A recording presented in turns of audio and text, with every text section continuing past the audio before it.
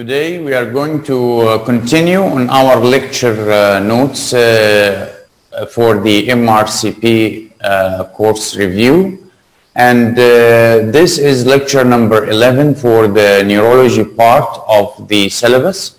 Last time we spoke about the extrapyramidal system along with meningitis and other features in neurology.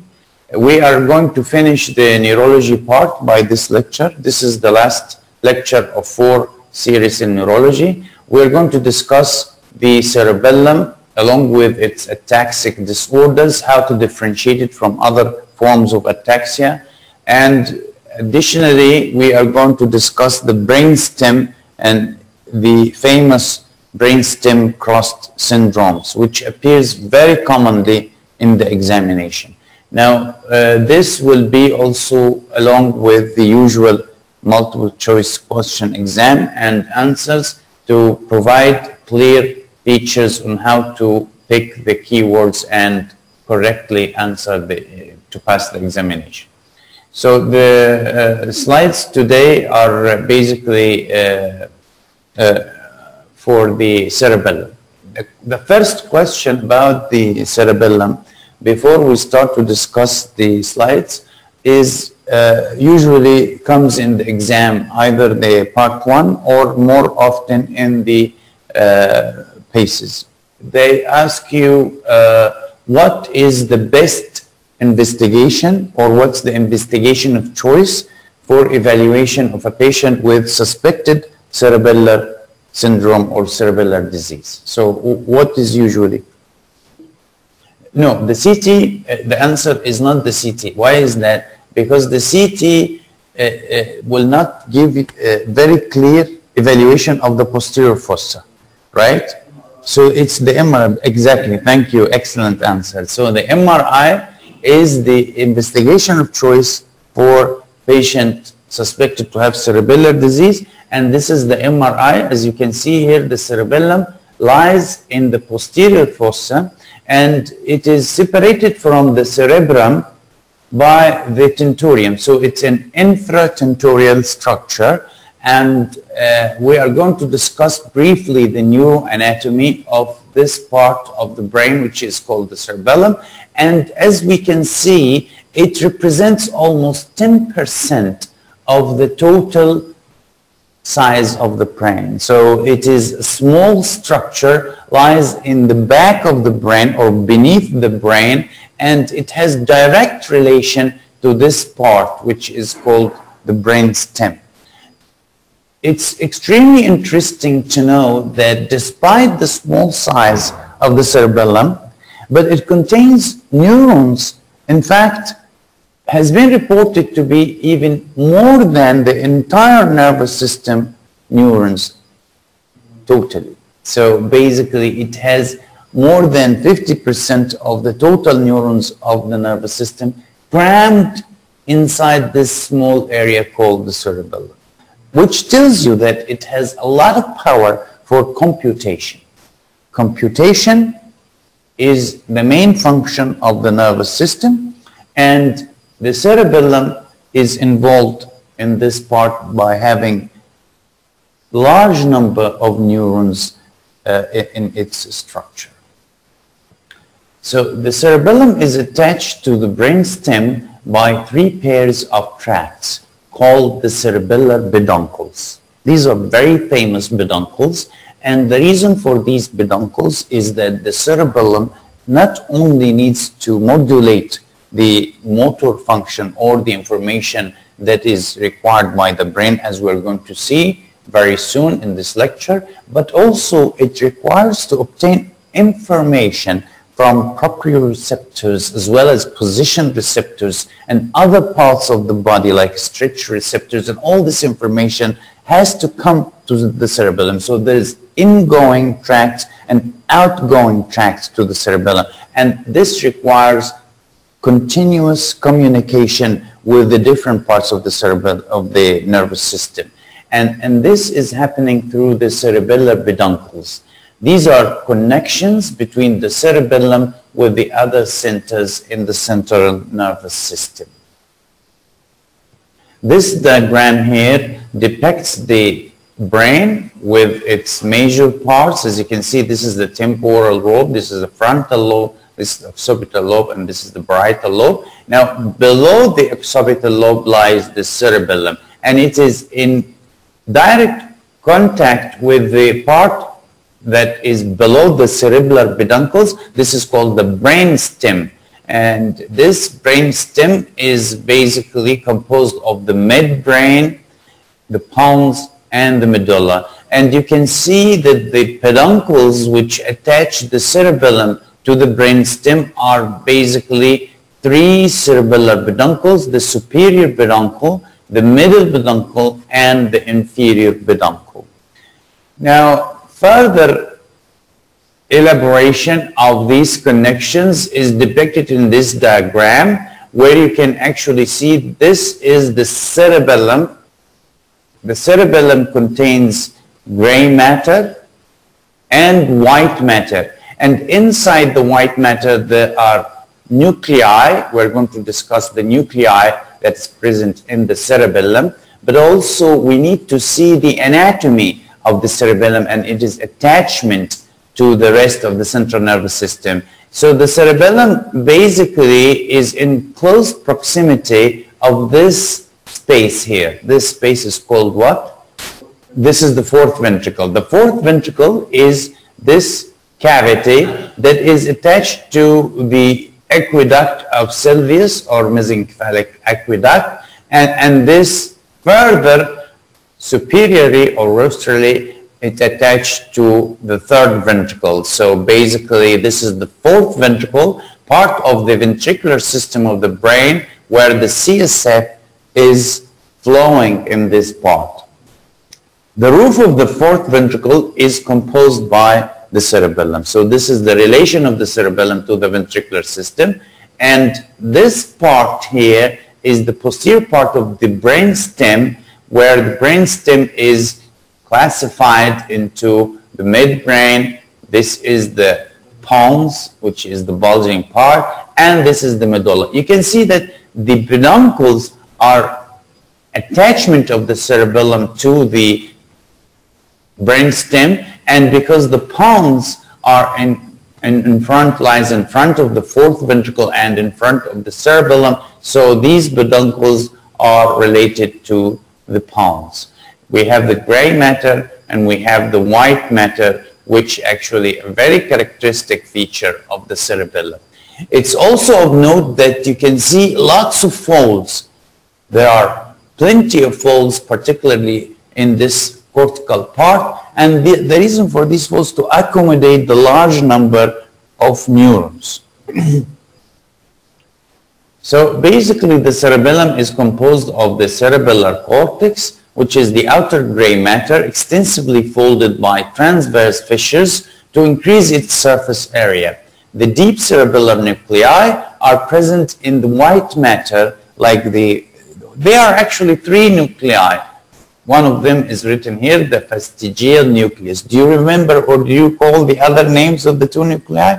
It's very simple to remember. It's basically the interposed nucleus and the dentate nucleus. So this is another diagram which shows the cerebellar cortex. You can see here lots of folds. You can see the folds here are resembling the gyri and sulci seen in the brain proper, but this is in the cerebellum, so the lots of folds to accommodate the large number of neurons. And the white matter is this area beneath the cortex, which is basically contains the nuclei. This part here, you can see it, the dentate nucleus. We have dentate on this side and this side, and you have the interposed nucleus here and the fastigial nucleus here, also bilateral nuclei.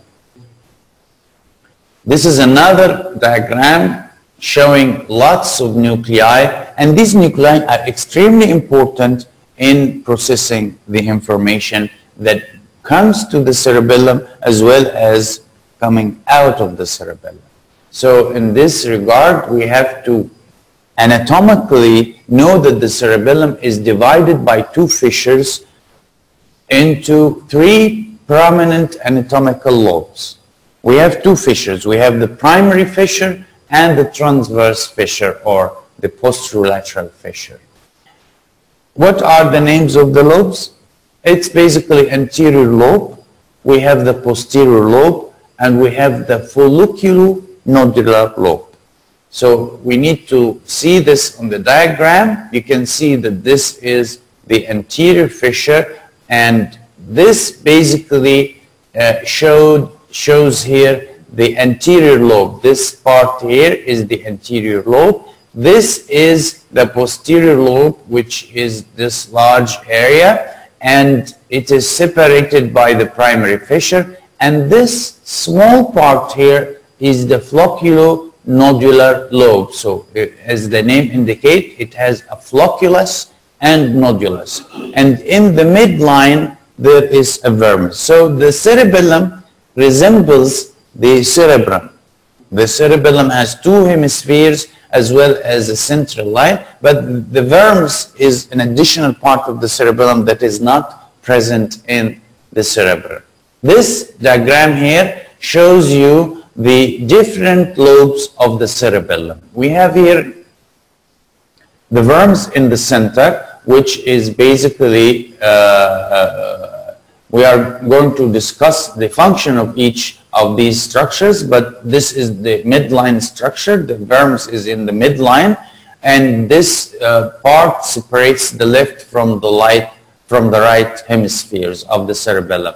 The anterior lobe is this part, and this is the posterior lobe here in green, and the gray part is the folliculonodular lobe, which contains the folliculus. This is the part of the cerebellum which is called folliculus, and this is the nodulus. So they are together contained as a folliculonodular lobe. And this is the horizontal fissure as well as the primary fissure that actually classifies into the lobes. So it's divided into three major functional divisions. So now we're going to discuss the function of the cerebellum. We discussed the anatomy, the structure of the cerebellum, and we're going to discuss the function. Why is that? Because the structure is mainly the subject that is discussing the composition of the cerebellum. But the function may not appear as simple as one may think. So therefore, the cerebellum is divided further into three major functional divisions. The vestibulocerebellum, which is the folliculonodular lobe, and from its name indicate vestibulo, so it is basically concerned with the balance. While the spinocerebellum, which is composed mainly of the vermis and the paravermal zone, which is in the midline of the cerebellum, and this part, I like to think of it as the part concerned with the trunk, the movement of the trunk, the midline, and it's basically the midline, so trunk and gait. So this part is part responsible for the gait, and we will see as we proceed in this lecture that the disturbance of gait is related to this part of the cerebellum. The cerebrocerebellum is composed mainly of the lateral zones of the cerebellar hemispheres, and the lateral zones, as it anatomically stays in the lateral part of the cerebellum, is mainly involved functionally with the movement of the limbs. So it mainly coordinates the movement of the upper and lower limbs. And this is basically the computational part of the function of the cerebellum. The cerebellum is a very important organ that actually makes us smooth in our movements, in our visual movement, and in our balance, additionally in our speech. So all these motor functions are produced from the motor cortex in the brain, but it is modulated through the cerebellum. So the cerebellum is regulating the fine movements involving the movement of different muscles in our body. Now this diagram here will show you that the cerebellum is an important structure that requires input and output information for final function, which is the motor execution of the movements, that requires a motor planning and further requires balance in eye movements. And this is basically done through different structural parts, and these structural parts are concerned with certain function. So the spinocerebellum is here, and this is the cerebrocerebellum, and this is the vestibulocerebellum. So as we mentioned, the vestibulocerebellum is the folliculonodular lobe mainly, which actually sends and received impulses from the vestibular nuclei, which is concerned with balance and eye movement. While the cerebrocerebellum is mainly concerned with the motor planning, and it usually have information coming in and out to motor and premotor cortical areas.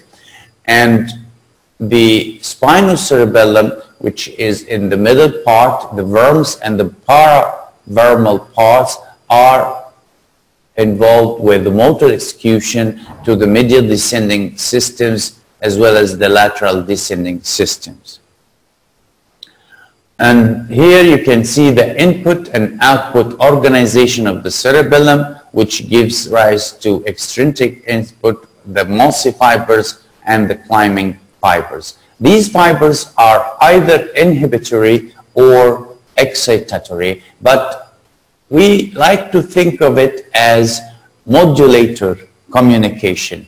First, we need to get the information, and this information is processed inside the cerebellum through different parts, and these parts are extremely interesting to know that vestigial, interposed, and dentate nuclei. These nuclei are represented as a center in the white matter of the cerebellum, and it gives rise to the organization.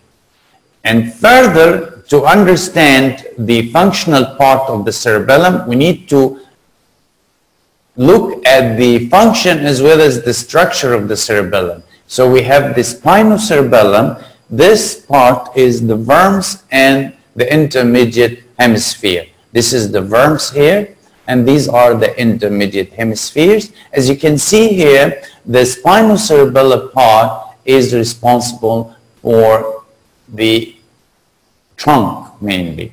So it controls the limbs and the trunk for the steadiness of the gait. So this is the stance or the steadiness of the gait. While the cerebrocerebellum, which is the lateral hemispheres, as you can see it here, is planning of movement. Like the first part is that you plan for movement. You are trying to hold your cup, or you're trying to raise your leg, or trying to punch someone. So you have to plan the movement, and this part of the cerebellum is the part responsible for this. The vestibulocerebellum is the folliculonodular part, and this is the follicular part, and this is the nodule here, very clearly shown, which controls the eye and head movement as well as balance. Now this diagram is very famous because it's depicted in Gray's Anatomy, and you can see here the anatomical parts of the cerebellum, lots of neurons foldings into these folds. This is the gray matter, this is the white matter of the cerebellum. So what are these fibers? These are the fibers that is basically covering the peduncle. So these fibers are the middle peduncle, and this is the superior peduncle, and this is the inferior peduncle. So these are the peduncles that attach the cerebellum to the brainstem, mainly this part of the brainstem, which is the pons. You can see that there is a close proximity of one of the cranial nerves that we're going to discuss very soon. This is the trigeminal nerve, which is a very big nerve, and this nerve actually has representation for its large portion inside the brain stem, along with the 8th nerve, the aquistic nerve, and you can see here this is the olive part of the medulla, and this is the pyramid part of the medulla at the ventral surface of the medulla. So this is the anatomy as you have seen it in Gray's anatomy. So what are the functional parts that actually will explain this anatomy? We like to start by the tracts coming from the cortex. So we have the corticopontine fibers. These corticopontine fibers comes to the pons, as its name indicates, and at the pons they relay, and then it goes from the pons through the pontine mossy fibers. From the pons it goes to the cerebellum. We're carrying all the information that is planning certain movement from the cerebral cortex through the middle cerebellar peduncle. And inside the cerebellum, this information is processed through different parts of the cerebellum and the cerebellar nuclei, mainly the vestigial nucleus, the interpoled nucleus, and the dentate nucleus. Then this information is computed and evaluated based on the information available to the cerebellum. So how the cerebellum gets its information? It gets its information from the climbing fibers, and these fibers are coming from the inferior olive and mainly from the proprioceptive information from the spinocerebellar tract, the mossy fibers, and the inferior cerebellar peduncle is the gate where this information comes to the cerebellum. So the first part of the movement is planning, and this comes from the brain. The brain tells the cerebellum through these corticopontine fibers that I want to do this certain movement. The cerebellum starts to gather information regarding the position of the muscle in terms of how I'm going to do the movement. Is it suitable to do the movement as planned by the cerebral cortex, or do I have to correct this movement according to the circumstances that we are in? Why is that? Because not every circumstances are the same. We don't walk on a stable grounds all the time. Sometimes this ground is tilted, sometimes this ground is narrow, sometimes this ground is wide, and sometimes there are obstacles around the ground. And for that reason, we need to understand the circumstances of our position, of our current position, before we execute the movements coming from the cerebral cortex. And by gathering this information, the cerebellum starts to fine-tune the orders and correct any errors available, and then sends all this information back to the thalamus and the red nucleus, and from there it goes back to the cortex. This diagram will show you further how this happens simply. Basically, the first thing is you need to get your orders from the brain, very good, and this order of the brain goes to the muscle. But before going to execute this order, finally, there are adjustments according to the cerebellum. So think of the cerebellum as the consultant. So there is a consultation here. The motor cortex is telling the cerebellum, I want to do this movement. Should I do it this way? Or what is your advice in carrying out this movement? And the cerebellum obtains further information from the muscle. Hello, hi, how are you? Okay, we'll stop here for a second.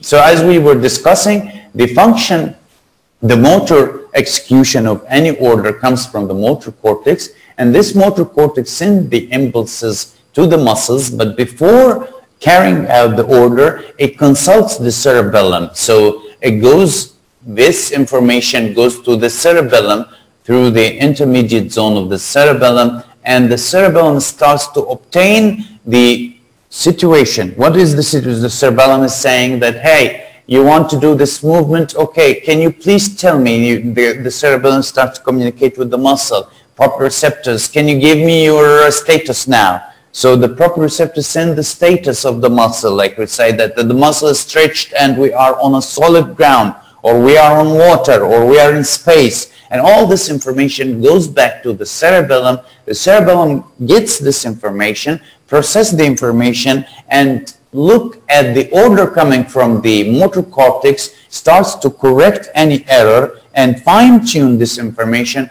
and send the final order back to the motor cortex through the cerebellum, and the motor cortex starts to execute the function as given by the cerebellum. So think of the cerebellum as the consultation, the consultant that gives you the final tuning of the movement. Yes, you have a crude movement, like for example, I want to move my arm, or I want to pick my cup, or I want to drink through movement of my arm, or I want to walk, or I want to run, or I want to jump.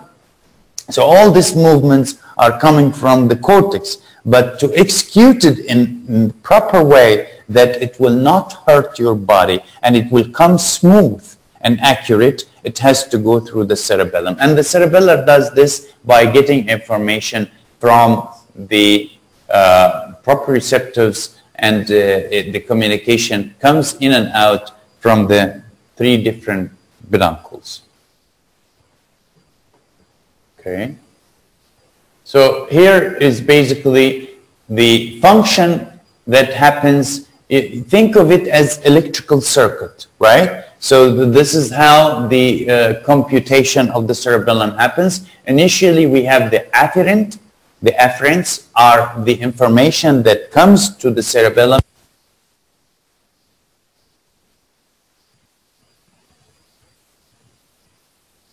from the afferents are coming from the associative cortex, and you can remember here, this is the premotor area. We have the area M1 and M2 and premotor area of the cortex. These are usually the movement comes, or the planning of the movement comes, and then it goes through the pyramidal tracts, the corticospinal tracts, and also it goes to the pons, and from there it reaches the cerebellum.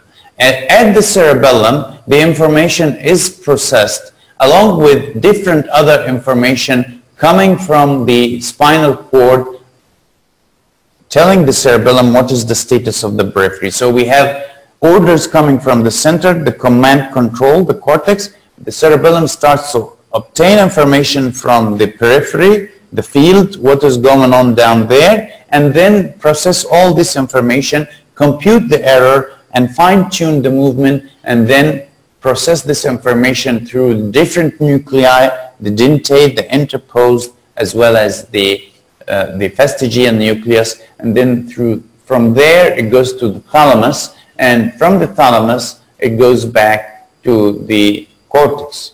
So now the cortex get the information fine-tuned, and this happened very fast. We don't actually feel it. It happens, it's amazing the way things are happening at the cerebellar level. And of course, later on, this information goes back down to the peripheral muscle for the muscle to execute the order smoothly and nicely without any errors. So the function of the cerebellum basically is balance. Without the cerebellum, this woman would not be able to walk on the rope. There is no way you can do this without a cerebellum. The same thing applies for the skating board. Not only the skating board, just simple walking will not be carried out properly and smoothly without the cerebellum. So I think the cerebellum is an extremely important structure in the brain, and it is manifesting by its absence once you don't provide smooth outcome of your movements. So the first function of the brain is equilibrium. Equilibrium is important. It happens without any notice. And of course, you can see that some structures or some humans are more equilibrium friendly than others. And it requires the presence of intact cerebellum, but also requires learning. So there's a learning phase. So it is not basically just because you have a cerebellum, it works. No, you need to teach the cerebellum. And the way that we think of it is through the development of the cerebellum. So from the intrauterine life through the baby life. You remember the baby, they don't walk. They don't come out to life and walk.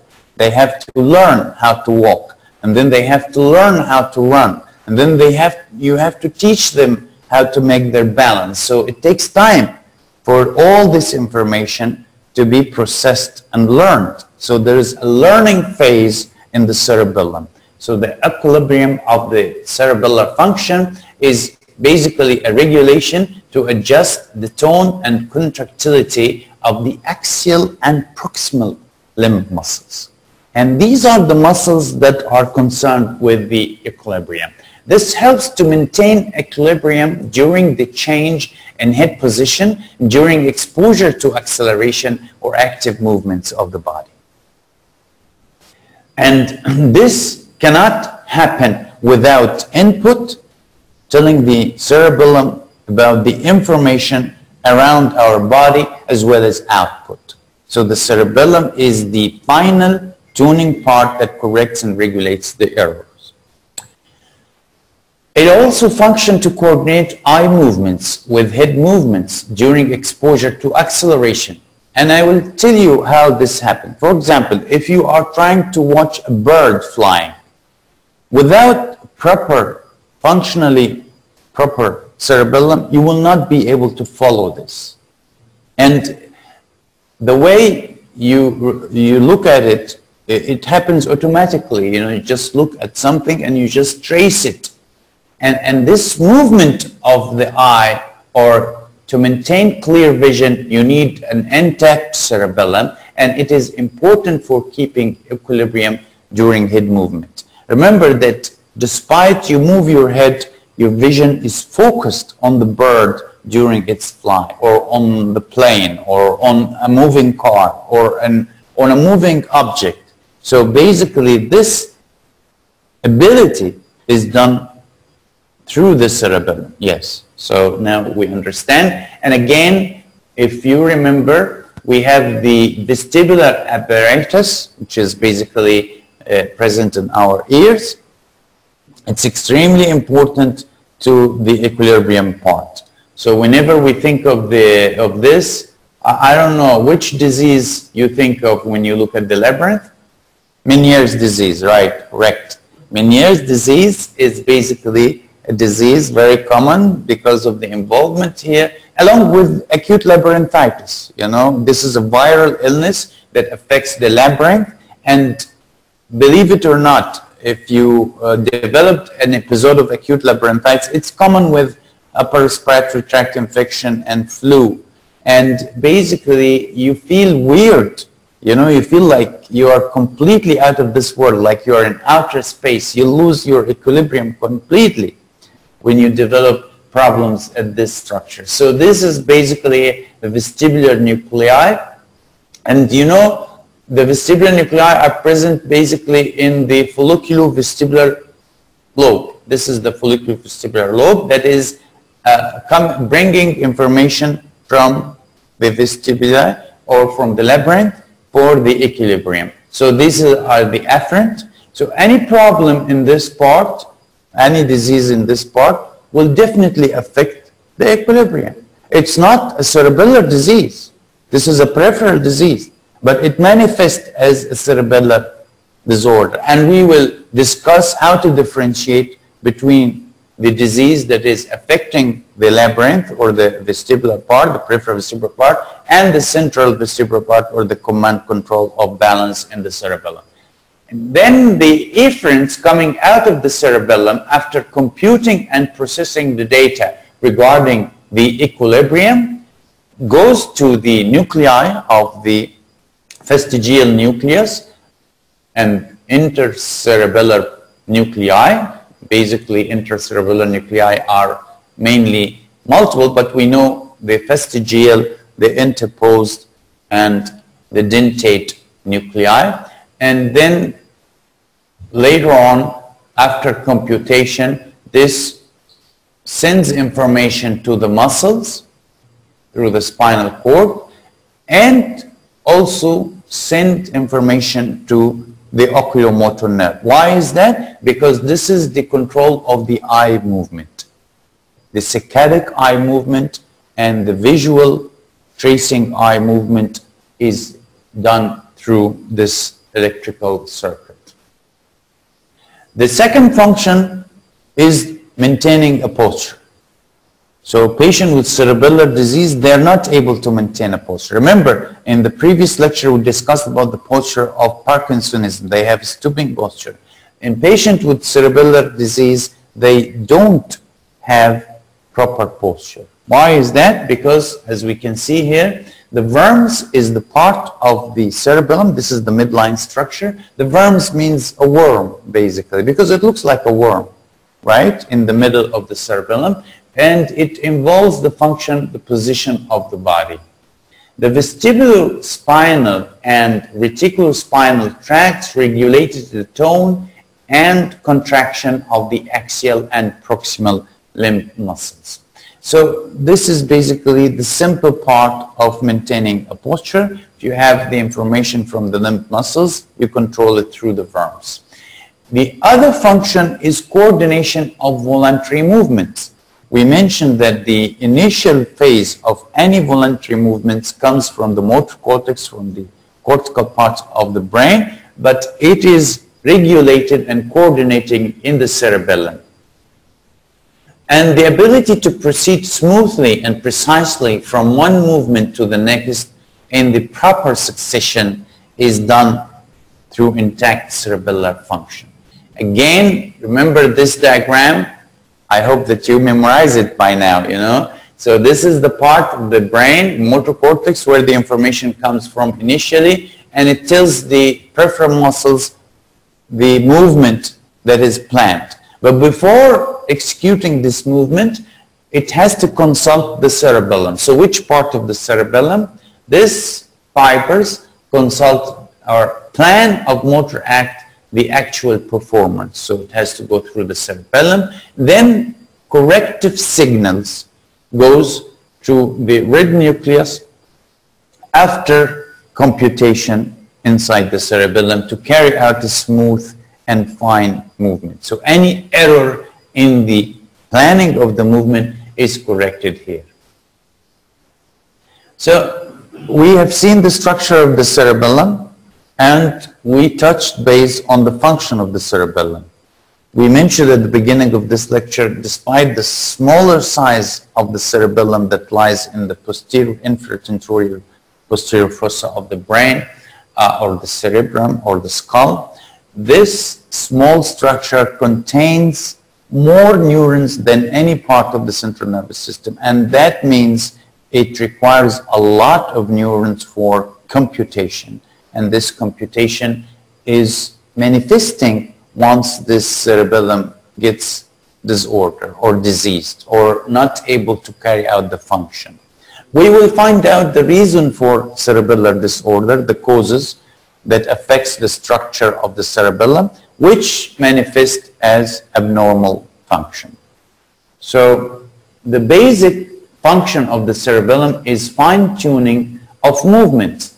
And this is evident when you are trying to point by your finger to a certain point. So normally you should go direct from A to B. In patient with cerebellar disorder, you get this hesitancy. And this hesitancy is due to dyssynergia and also is due to intention tremors at the end phase of movement. So at the beginning, the patient is trying, with the cerebellar disease, is trying to reach that point, but there is no cerebellar function to fine-tune the movement. So what will happen? You will find this irregularity. This abnormality in movement is called ataxia. Additionally, you don't touch the exact point. You actually pass the point. So you have hypometria, or in certain phases, hypermetria, or past pointing. So you don't reach the exact point, but you go further. This is again a cerebellar dysfunction. In addition, there is a delay in the response. And this also manifestation of the important part is the incoordination of rapid alternating movement. And you all know from the medical school, the term for that is called dysdiadochokinesis or dysdiadochokinesia. So instead of doing it normally, alternate movement smoothly, you have abnormality in doing the movement. So these are the cerebellar signs. The commonest one, which we see in the clinical practice, and it comes very common in the exam, is the ataxia. So that's why we're going to discuss ataxia in detail, and we'll try to differentiate between different forms of ataxia. Ataxia simply is a Greek term. You know that medicine, most of the Latin words are coming from the Greek terms, and taxi in Greek means order. So ataxia means lack of order. And that means that the lack of order of fine-tuning and executing certain movement. And that's usually a cerebellar dysfunction. But it also can occur due to other parts outside the cerebellum. Because we said the cerebellum, without the input and output information, it will not be able to carry the function. So if these parts are also diseased, then ataxia will take place.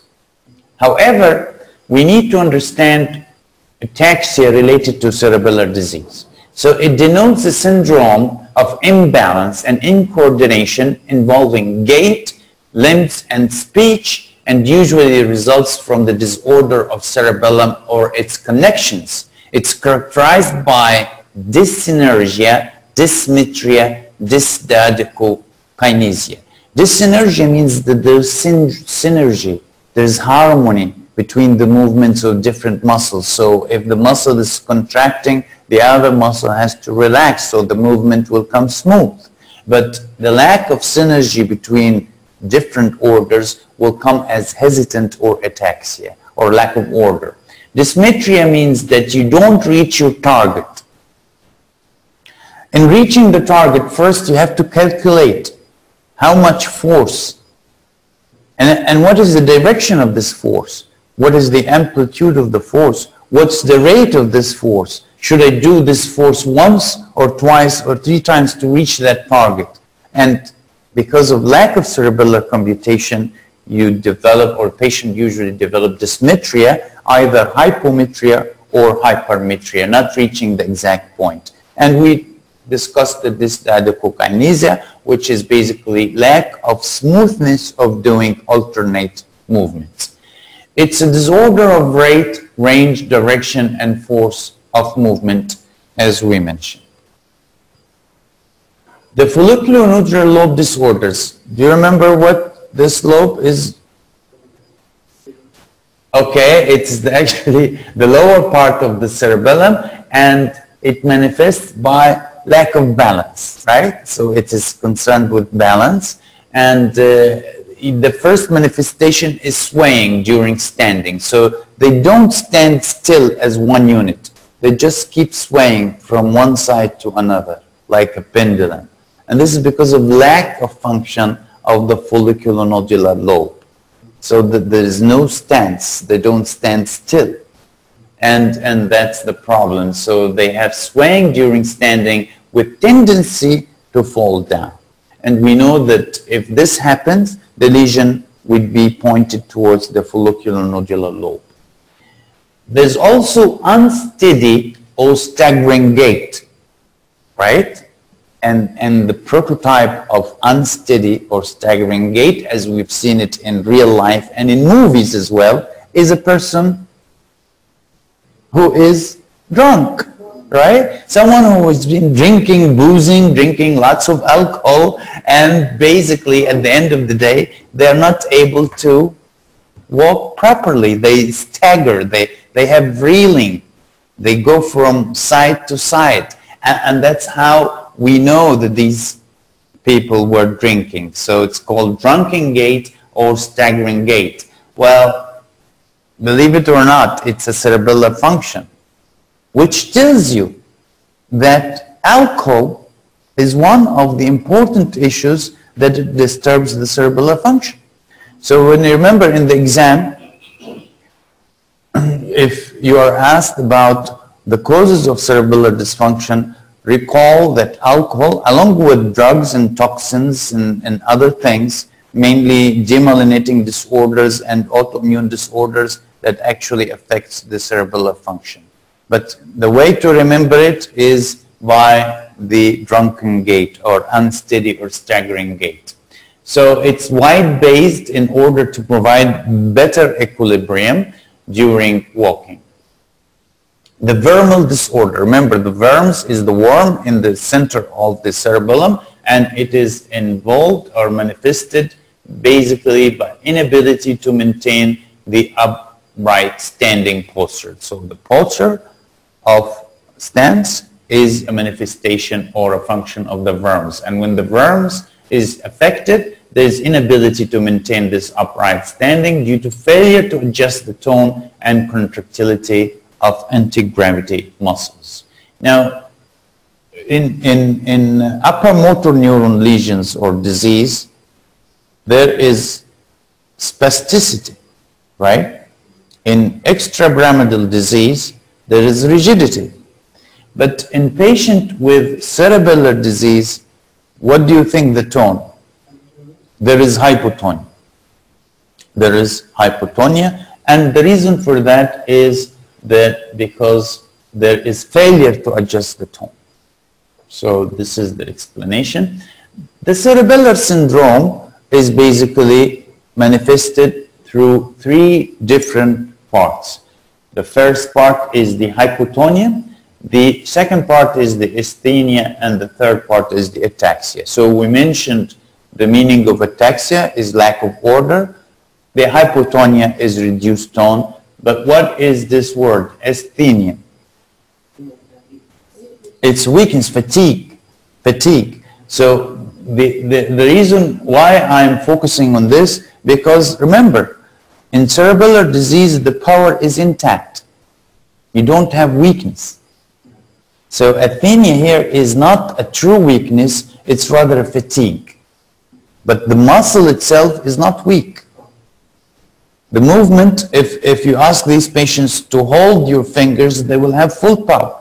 If they have weakness, then it is not explained by cerebellar disease. There must be a lesion somewhere else to explain it, either at the level of the muscle or at the level of the pyramids or whatever, right? So it's either upper or lower motor neuron lesion. But the asthenia is basically the feeling of weakness. It's mainly fatigue in cerebellar disease. Dysmetria is basically explained by errors in the range and direction of the movement. The moving limb more often overshoots the intended point, and it's either hypermetria, past pointing, but sometimes the limb undershoots the intended point, which is hypometria. So these are basically dysmetria. And the way you do this in clinical examination is you ask the patient to touch your finger, right? So you actually hold your finger or hold a pencil before the eyes of the patient. You know, you stay away from the patient and you ask them to touch with their finger, and you start to move your finger or you move the object away and ask the patient to follow and touch.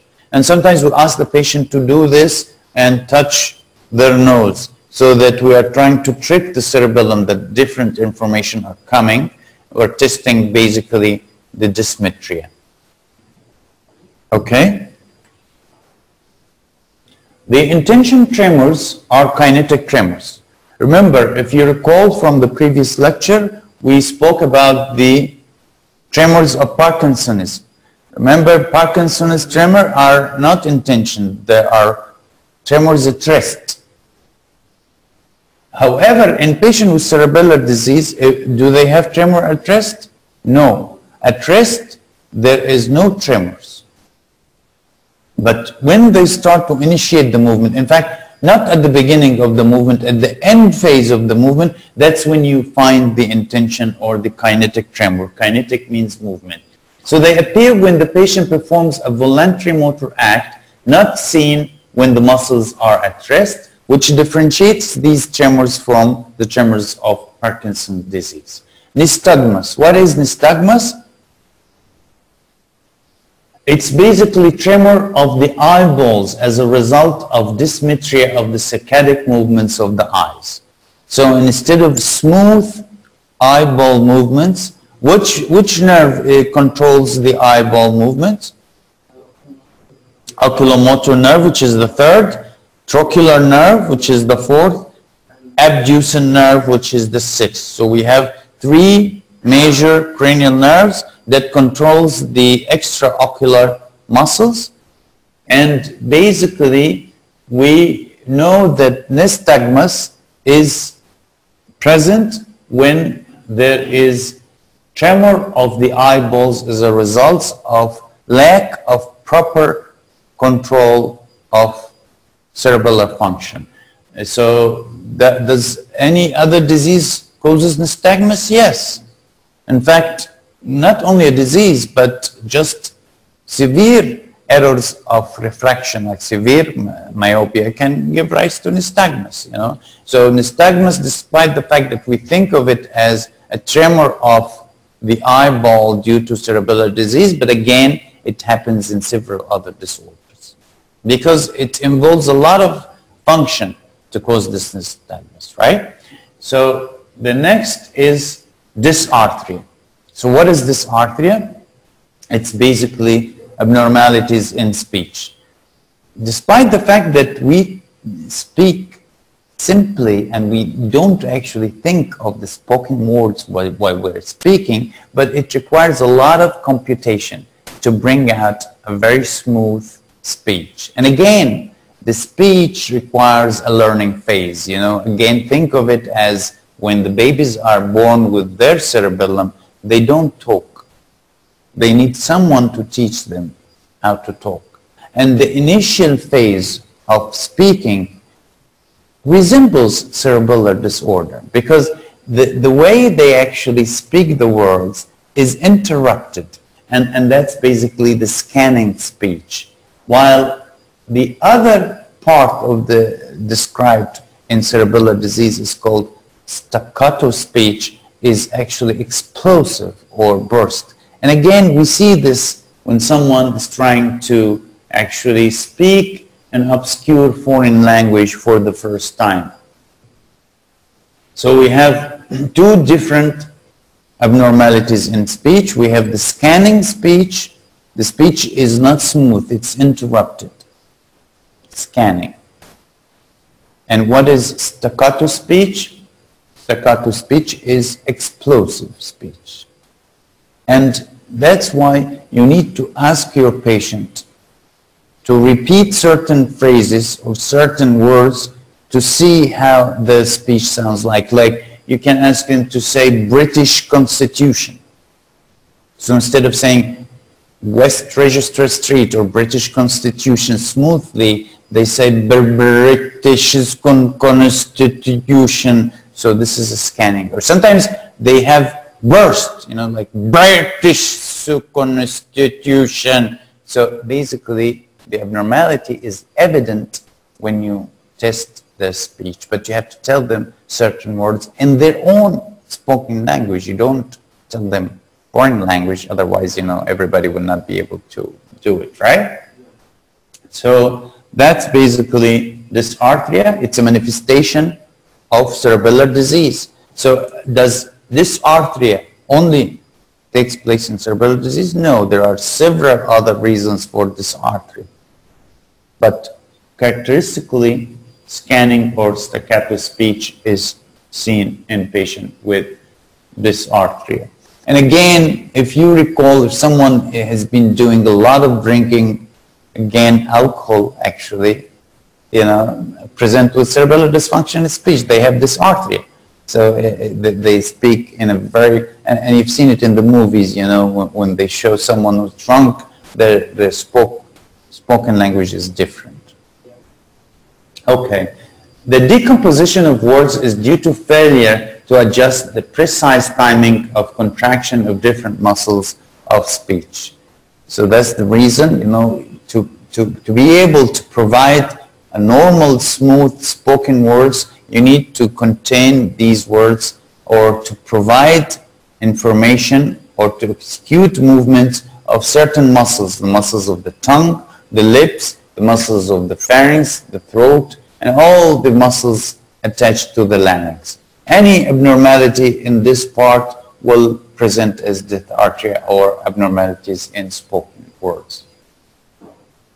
The unsteady gait is a hallmark feature of the cerebellar syndrome. The gait is unsteady and broad-based due to dysmetria and kinetic tremors of the lower limbs. So we have here two different types of gaits. Now this patient is standing without swaying, right? Standing in the midline, very normal posture. But look at this patient here.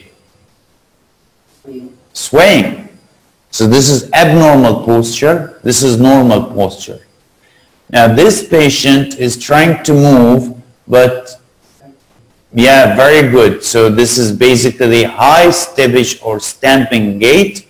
It means that this patient has problems calculating the amount of information needed to raise their foot up. It doesn't look like cerebellar disease, right? Because that's not a function of cerebellar disease. Cerebellar disease is basically does not have this movement.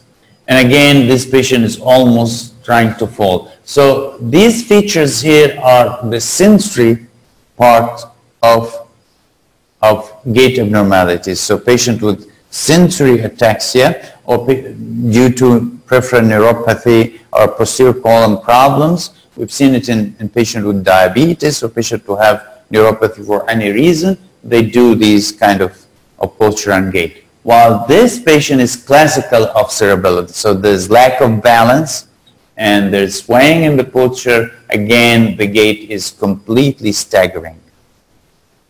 Remember, we don't, initially we ask them to walk normally, but then we have to also force them to show us the signs, because some of the signs are subtle, they don't show grossly. So we ask them to do certain gaits. Do you know what kind of gaits we ask them in the examination?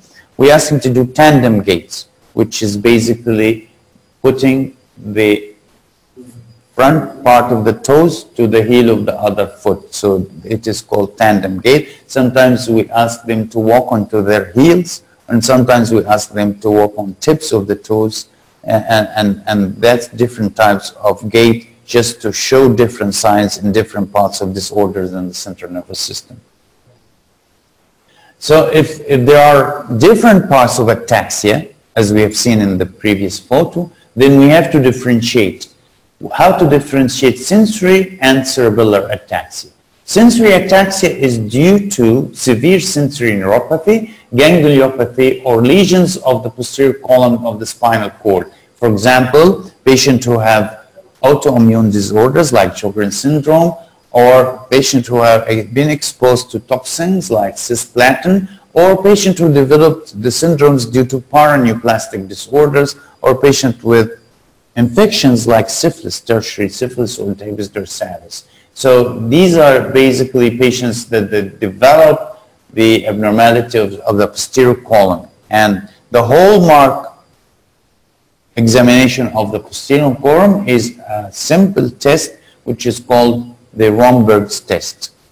Do you recall what's Romberg's test? Romberg's test is to ask the patient to stand with their feet forced together. So they should stand like in the previous picture, like this. They stand with their feet forced together, and then you ask them to close their eyes. Now, a normal person should be able to keep their posture, but a person with positive Romberg sign or Romberg's test, they fall. They either fall front, back, left, or right. And this is a whole bar feature of a posterior column dysfunction. So how to differentiate between cerebellar ataxia and sensory ataxia? We have the speech. In patient with cerebellar ataxia, you have abnormal speech, right? But in patient with sensory ataxia, do they have any problem with their speech? No. The speech is normal because they don't have any problem there.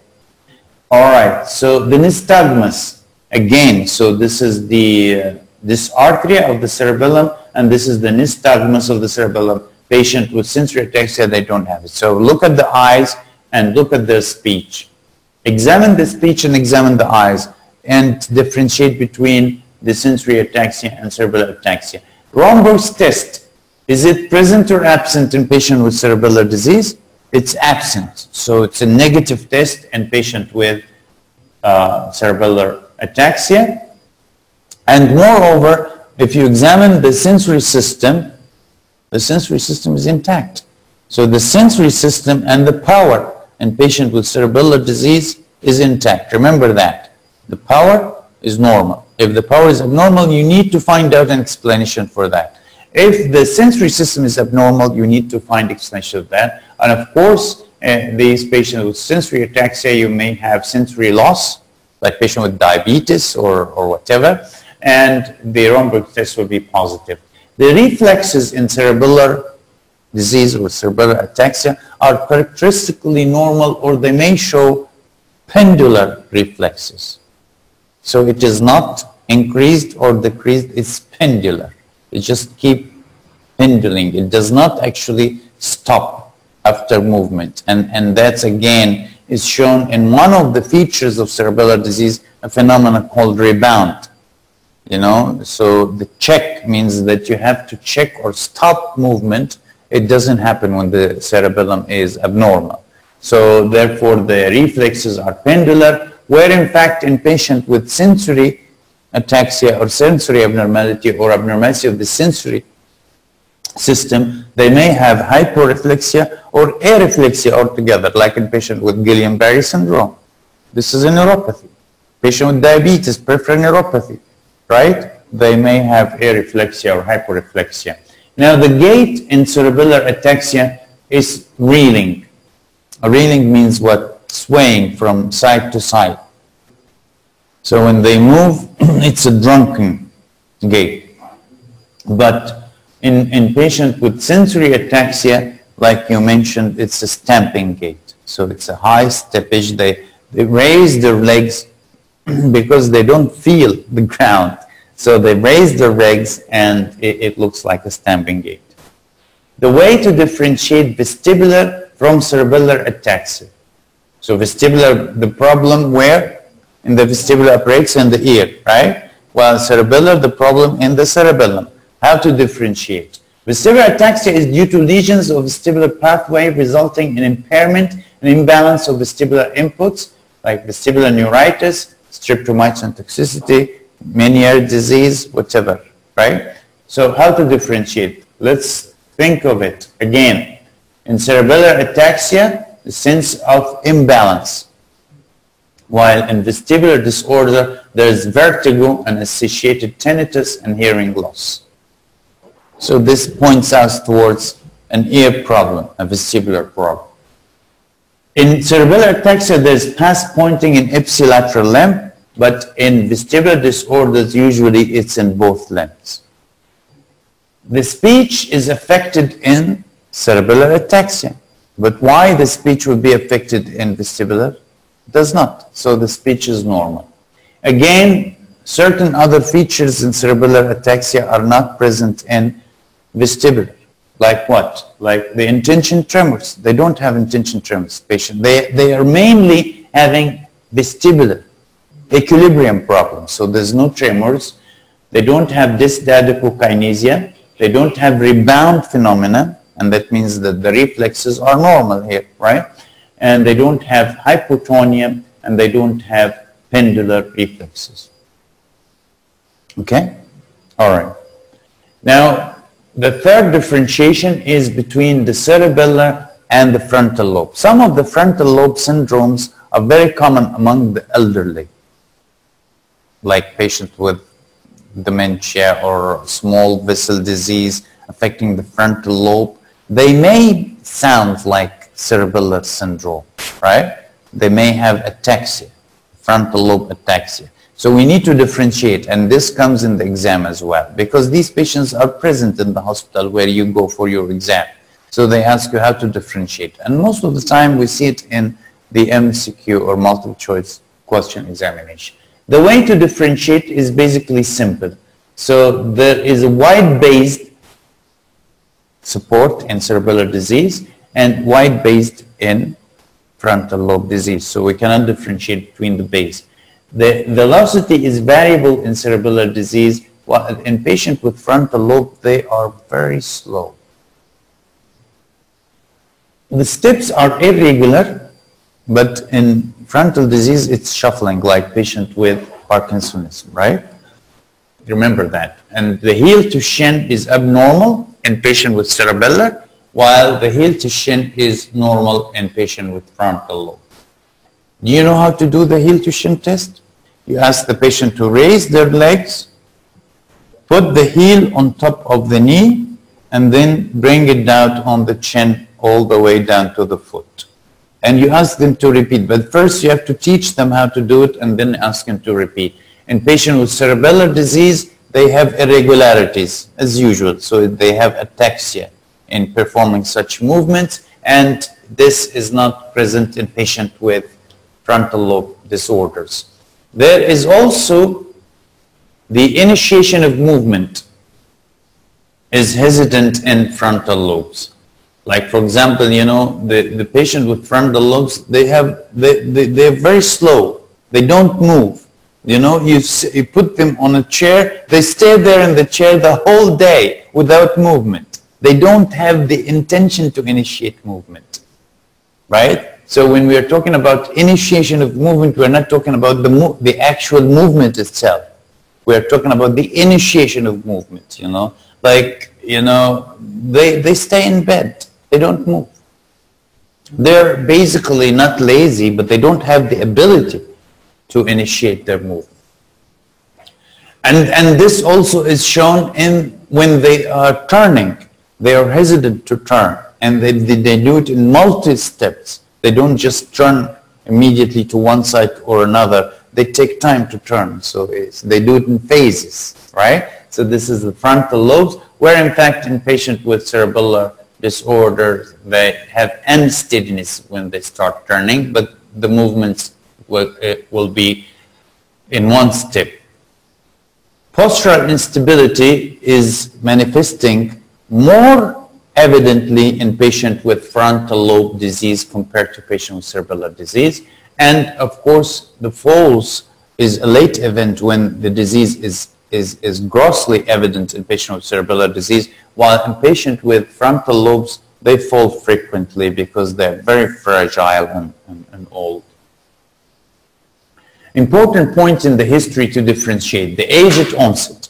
So the younger age group may suggest hereditary ataxia, right? Compared to the age groups, the older age groups for cerebellar disease. And remember, the cerebellar disease is, the mode of onset is usually insidious.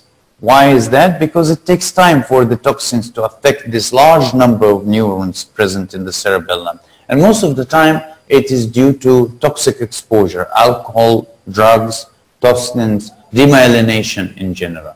Precipitating factors, again, can differentiate or tell you what is the form of the ataxia. Like, for example, patient who's been drinking or exposed to certain drugs, or a patient who had malignancy and then they come with paraneoplastic disorders, versus patients who had stroke, or patient who had autoimmune disorders. Diabetic patient, for instance, they may present with ataxia, but it is not cerebellar, it is sensory type of ataxia. So therefore, the rate of progression is important.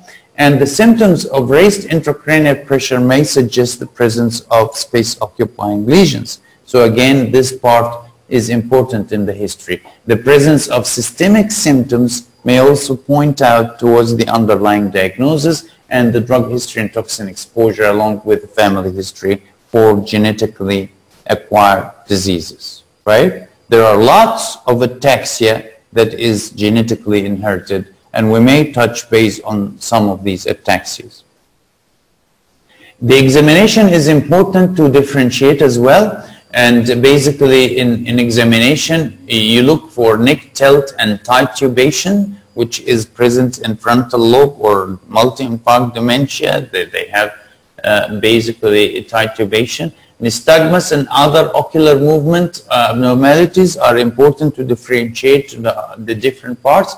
Dysarthria is not necessarily presenting as scanning speech or staccato speech. Dysarthria could be in articulation or in the spoken words itself or in the form of executing the speech itself, which makes a whole lot of difference towards where is the lesion. The intention tremor is also an important issue. We mentioned that if it is intention, then it is likely to be cerebellar, where if it is at rest, it is unlikely to be cerebellar. The hypotonia with normal power is towards cerebellar disease. The past pointing, rebound phenomena, macrographia. Now this is the opposite of micrographia that we discussed in patients with Parkinsonism. So basal ganglia disorder will give you small handwriting, while patient with cerebellar disorder, they give you large handwriting. So if your handwriting starts getting bigger, think of a cerebellar problem, where if your handwriting is getting smaller, think of a Parkinsonian problem, right? And so far my handwriting is the same. I'm watching carefully my handwritings to be able to diagnose the disease. The stance is very important. We have seen that, standing, continue, just ask the patient to stand, and if they hold their position steady or they are swaying. The ataxic gait, we mentioned that, and the pendular reflexes, we mentioned that as well. The hereditary ataxia are one of terrible diseases that we have to study, and I don't know why they like it in the exam.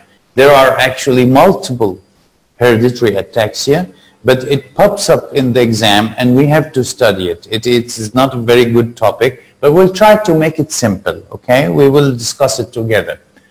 These are insidious onset, symmetrical and progressive forms of ataxia, because once it starts to affect the patient, it progresses.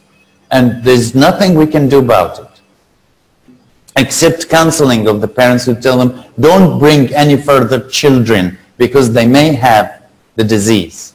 So stop getting pregnant, or don't continue in your marriage, just get divorced or go and find another wife or another husband. Well, we don't say it in this way, but the reason I'm putting it in this way, the ugly way, is because we don't have a treatment or cure for these people. And being a physician, your role is to help. Your role is not to tell the patient the diagnosis. This is the function of the physician, is to reach the diagnosis, but your role, your function towards the patient is to help them to manage their disease. There's very little we can do for these insidious progressive disorders of hereditary ataxia. The age at onset, early onset ataxia, age at onset below 25 years is more likely to be consistent with autosomal recessive. And again, this comes in the exam. Which one is the autosomal recessive and which ones are the autosomal dominant? So general, it is not the rule, but in general, if the age at onset is below 25 years, it's autosomal recessive. And the prototype of autosomal recessive is the Friedreich ataxia, right? While the late onset ataxia, age at onset over 25 years, it's usually for those ataxia with dominant, autosomal dominant inheritance. The family history, what do we ask in patient with inherited disease in the family. And I think this is not only for the hereditary attacks, for any inherited disease. You think of direct questioning of the patient and relatives. Anyone else in the family is affected, we need to know to establish a pattern of inheritance, right? And then history of consanguinity. History of consanguinity is common in the Arab world because, you know, usually cousins marry each other. And again, it's common in Egypt as well. The families, they like to marry from each other. Hopefully, with the prevalence of the internet now, people can meet strangers and they can marry different people than their own relatives, right? Because we know that consanguinity, it means that it will keep the disease running in these families. And the best example throughout humanity for showing consanguinity is shown in the Jews. The Jewish population usually, because they think that they are better than the rest of the world, they have to marry from each other. So they keep diseases within the same family. And that's why consanguinity may subject to an inheritance of the same disease. Pedigree charting to find out about the disease, and also the negative family history does not exclude the diagnosis. You know, I remember one of my patient who had hereditary ataxia, and I recall this very carefully because I remember that there was no family history at all. And that means, and we were questioning the diagnosis because we said, how could this be hereditary ataxia where there was no family history, but it happens? And in general, this can be explained by several reasons. Number one, maybe no one in the family was diagnosed, you know, maybe they didn't go to a doctor, or maybe they died young and no one have seen the disease. Additionally, the patient could be adopted, right? So these are not their real parents. So for that reason, if you have absent or negative family history, it does not rule out the inheritance. Okay, so the autosomal recessive ataxia are basically Friedreich ataxia, comes in the exam, very good. Have you seen patient with Friedreich ataxia in your practice? In medical school? Yes, it comes in the school and in the exam, but you don't see it in clinical practice. Yeah, usually they are very chronic and they come in the exam, but it's usually autosomal recessive. It's a progressive form of ataxia. And the explanation or the mutation, it's a genetic disorder, expansion of the GAA triplet repeats, leads to a defective protein frataxin. We'll discuss this in very simple, but just remember that this is a genetic disorder, Friedreich ataxia, and the mode of inheritance is autosomal recessive. And it is basically, this is the chromosomal abnormality. It is 9q13q21-1.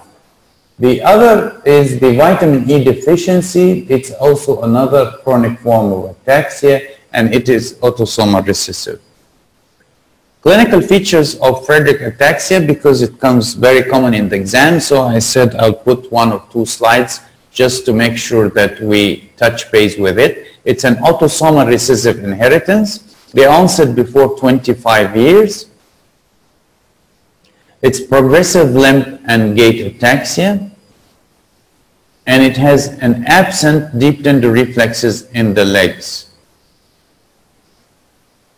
There is electrophysiological evidence of axonal sensory neuropathy. There is dysarthria, and there is areflexia in all 4 limbs. The distal loss of position and vibration sense. There's also extensor plantar responses, pyramidal weakness of the legs. Well, this is the reason they come in the exam. Why is that? Because you can see there is weakness, pyramidal. So this is upper motor, neuron lesion, right? But there is also what? Areflexia. So this is lower motor neuron lesion. And not only that, but there is absent deep tendon reflexes in the legs with upgoing plantar response, which is extremely difficult to explain. You expect the reflexes are lost. This is lower motor neuron lesion, so the plantar should go down. But yet the plantar goes up. Why? Because there is pyramidal. So a combination of pyramidal signs and lower motor neuron signs are present in Friedreich ataxia. And for that reason, it comes in the exam. Examine this patient reflexes. So you actually don't elicit any reflexes. Then they ask you, examine the plantar response. So you make the plantar response and it's upgoing. You're stuck. You cannot explain it unless the patient has Friedreich ataxia, right? So it develops within 5 years of onset of disease.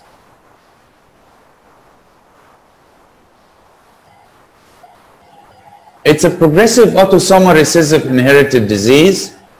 The FXN gene codes for the frataxin, contains amplified inotronic GAA repeats that reduce transcription. So it's a genetic problem, right? Just recall that it's an inotronic GAA repeat that reduced transcription. So it's at the level of the genes itself. And frataxin is involved in synthesis of heme and iron sulfate complexes, which means that there will be iron deposition, right? So these patients may develop iron deposition. And if there is a deposition in the organs, that means that certain organs will show abnormalities. So what are the organs abnormal? Diabetes, because of the pancreas. They may develop diabetes. What else? The heart. They may develop cardiomyopathy. So these are very common features, and we'll see this in the next slide. The disruption results in increased mitochondrial iron and free radicals induced cell damage. So increased mitochondrial iron and increase in the free radical lead to cell damage. I'm sorry? Okay, that's why I put this slide for discussion. The frataxin is involved in the synthesis of heme and iron sulfate complexes, right? So it's processing of the iron itself. Now this frataxin is disturbed. Just think of it as there is abnormality that the iron is not being processed. So the end result, what will happen? The mitochondrial iron starts to increase. So there will be deposition of mitochondrial. The iron should not be there. It should be processed to produce heme, basically. So instead of producing heme, it goes and deposited in the mitochondria. And this leads to what? To cell death, or cell damage, not death. And for that reason, we will have these clinical manifestations. So because of this, we will have muscle weakness in the arms and the legs because of the abnormalities we mentioned in the gene. We will have loss of coordination because of cerebellar disease, vision impairment, hearing impairment, slurred speech. We have also scoliosis. Even the bones are affected. We have high plantar arches, which is present as pes cavis. You know, when you are asked to do the plantar response, you look at the foot and you find this high arch foot, which is pes cavis deformity of the foot. And these patients may have diabetes. It affects around 20% of these patients if they live to show diabetes. And they may have heart disorders like hypertrophic cardiomyopathy, and later on they develop dilated cardiomyopathy along with atrial fibrillation. So this is the clinical manifestation of Friedreich ataxia. Very common exam question, either on part 1, part 2, or the PACEs. I remember myself, I had a patient with Friedreich ataxia.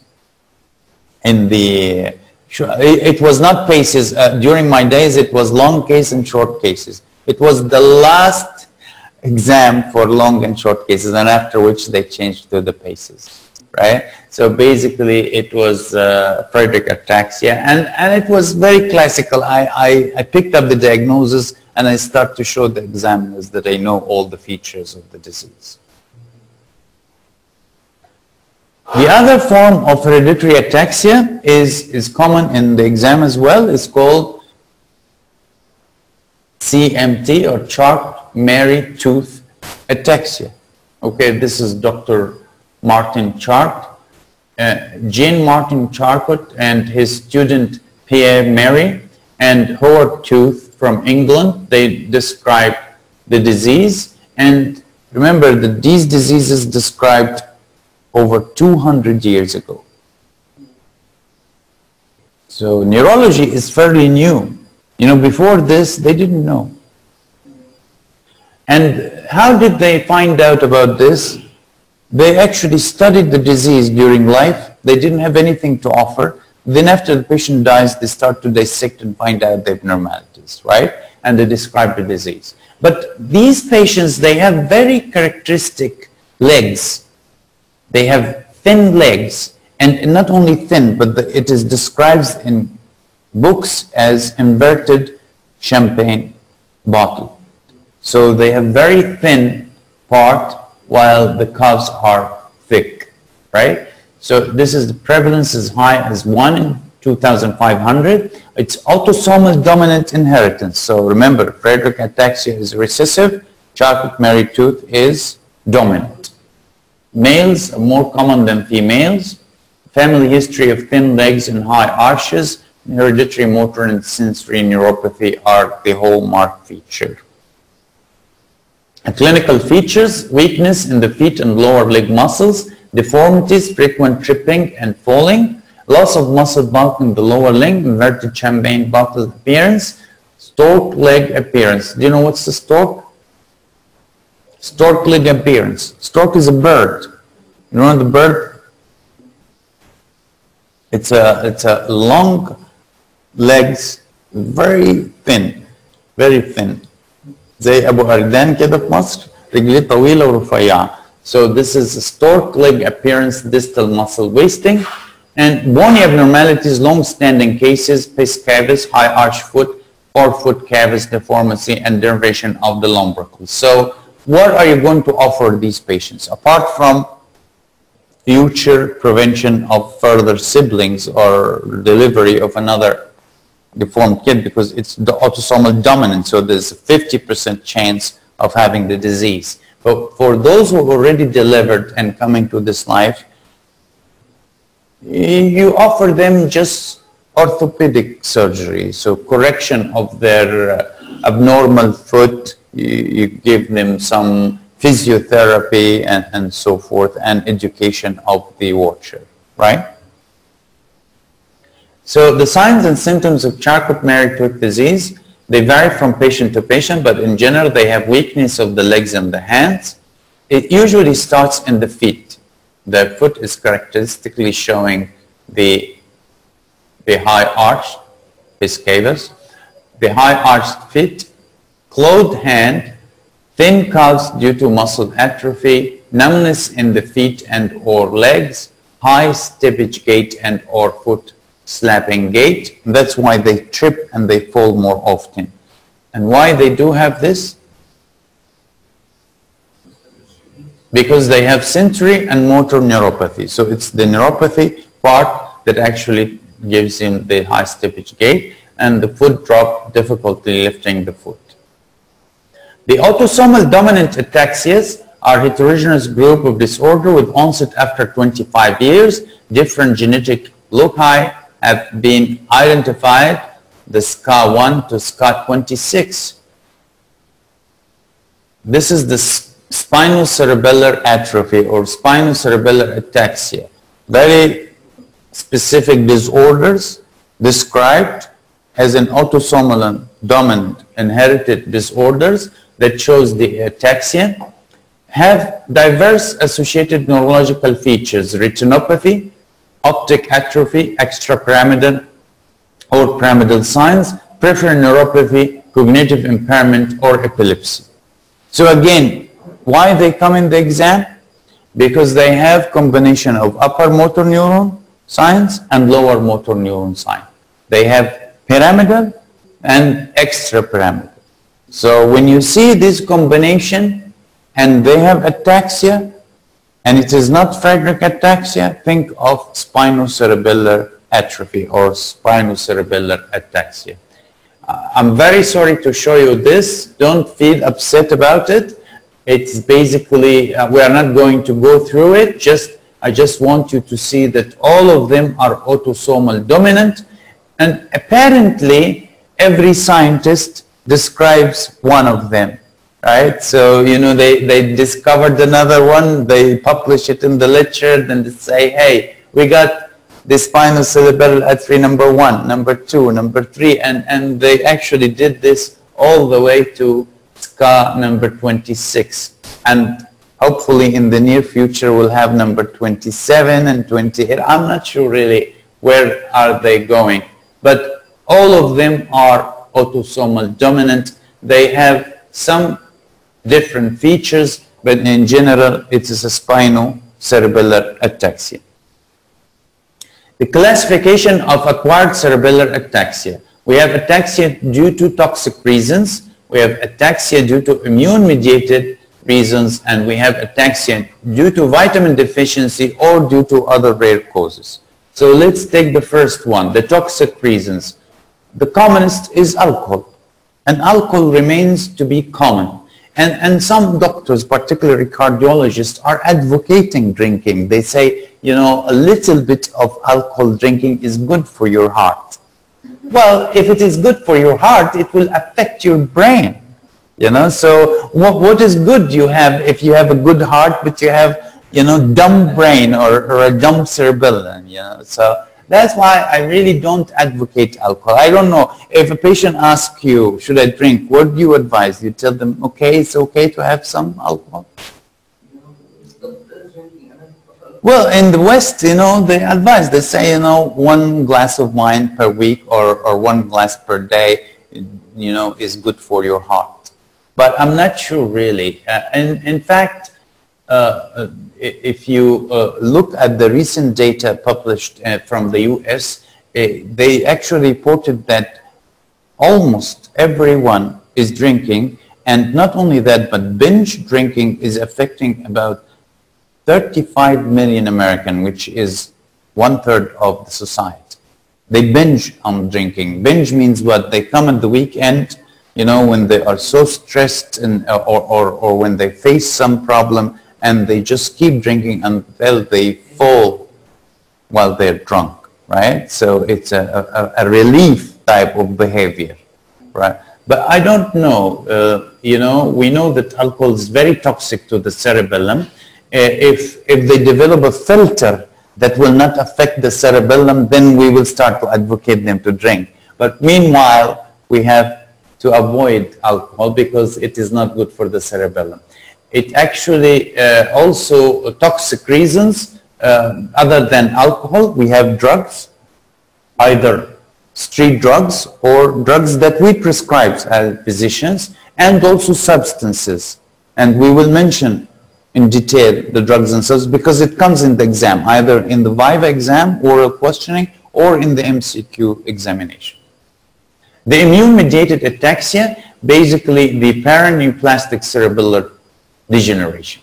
Paraneoplastic means that there is malignancy, but it is not a direct structural effect of the tumor. It's not like you don't see the tumor affecting the cerebellum. So you see what? Right, the cytokines of the tumor itself. So it's paraneoplastic. And it's interesting clinically. Why? Because sometimes the paraneoplastic may anticipate the presence of tumor. They don't have malignancy, but they present with a paraneoplastic syndrome before the disease. That means that the cancer is very small, that is not yet detected.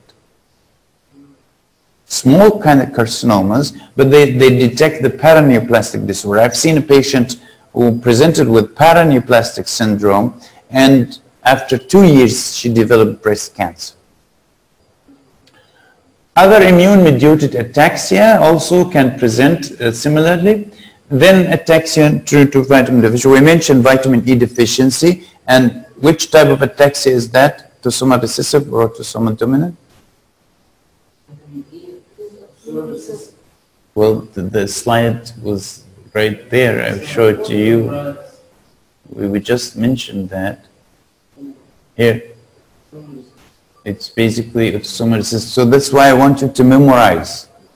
And you know, the way you memorize it is by letters. So recessive contains lots of E's. There are 3 E's here, E, E, E, and this is vitamin E, so it has to be autosomal recessive. There's no other way that you recall this, you know. In neurology, it depends on the memory. You have to use the word association to recall things, basically. All right, so we mentioned that the drugs are causing ataxia. So what are the drugs?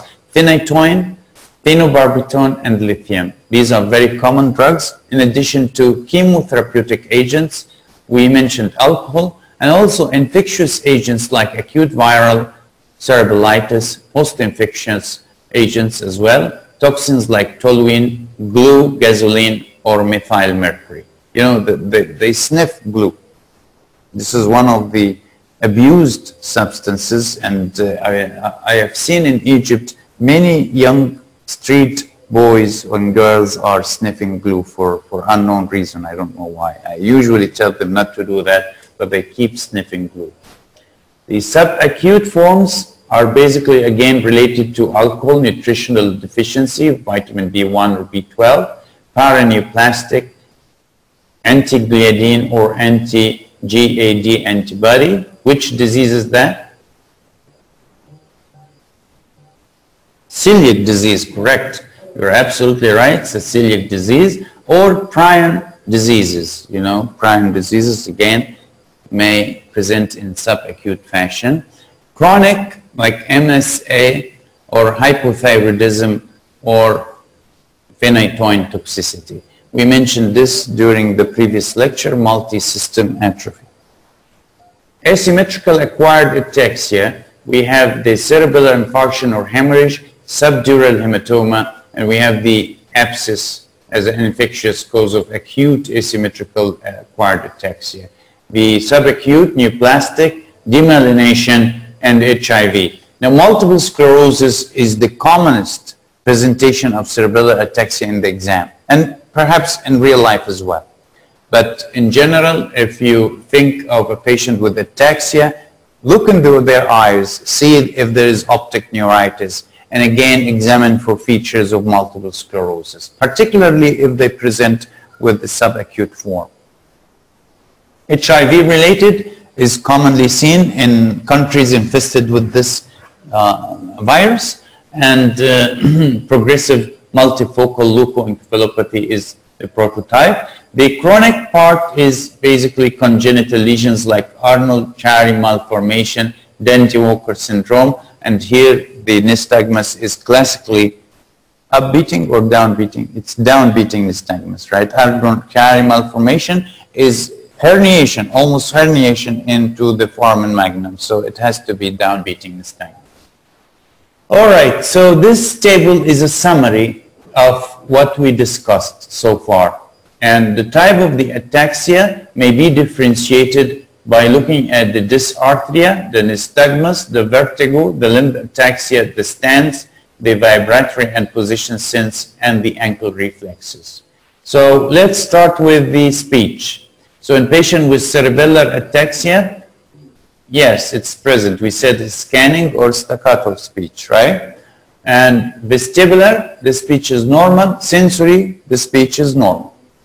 Nystagmus, present in cerebellum, yes. Present in vestibular, yes, but is not present in sensory. Vertigo may be present. Usually it's not present in cerebellar, but it may be present. Usually it is present in vestibular. It's the hallmark feature in patient with vestibular. They tell you that I actually feel that everything is rotating. It's a vertigo. It's not present in sensory. The limb ataxia is present in cerebellar. It's absent in vestibular, and it's sometimes present in the legs in sensory. And that's because of, we mentioned the Romberg's test, particularly when their eyes closed. So this comes in the stance or standing. They are unable to stand with their feet together, drunken, and the vestibular may be able to stand with their feet together. However, in sensory, where they have the positive Romberg test, they are able to stand with their feet together and their eyes open. Once you shut their eyes, you ask them to close their eyes, they start swaying and falling.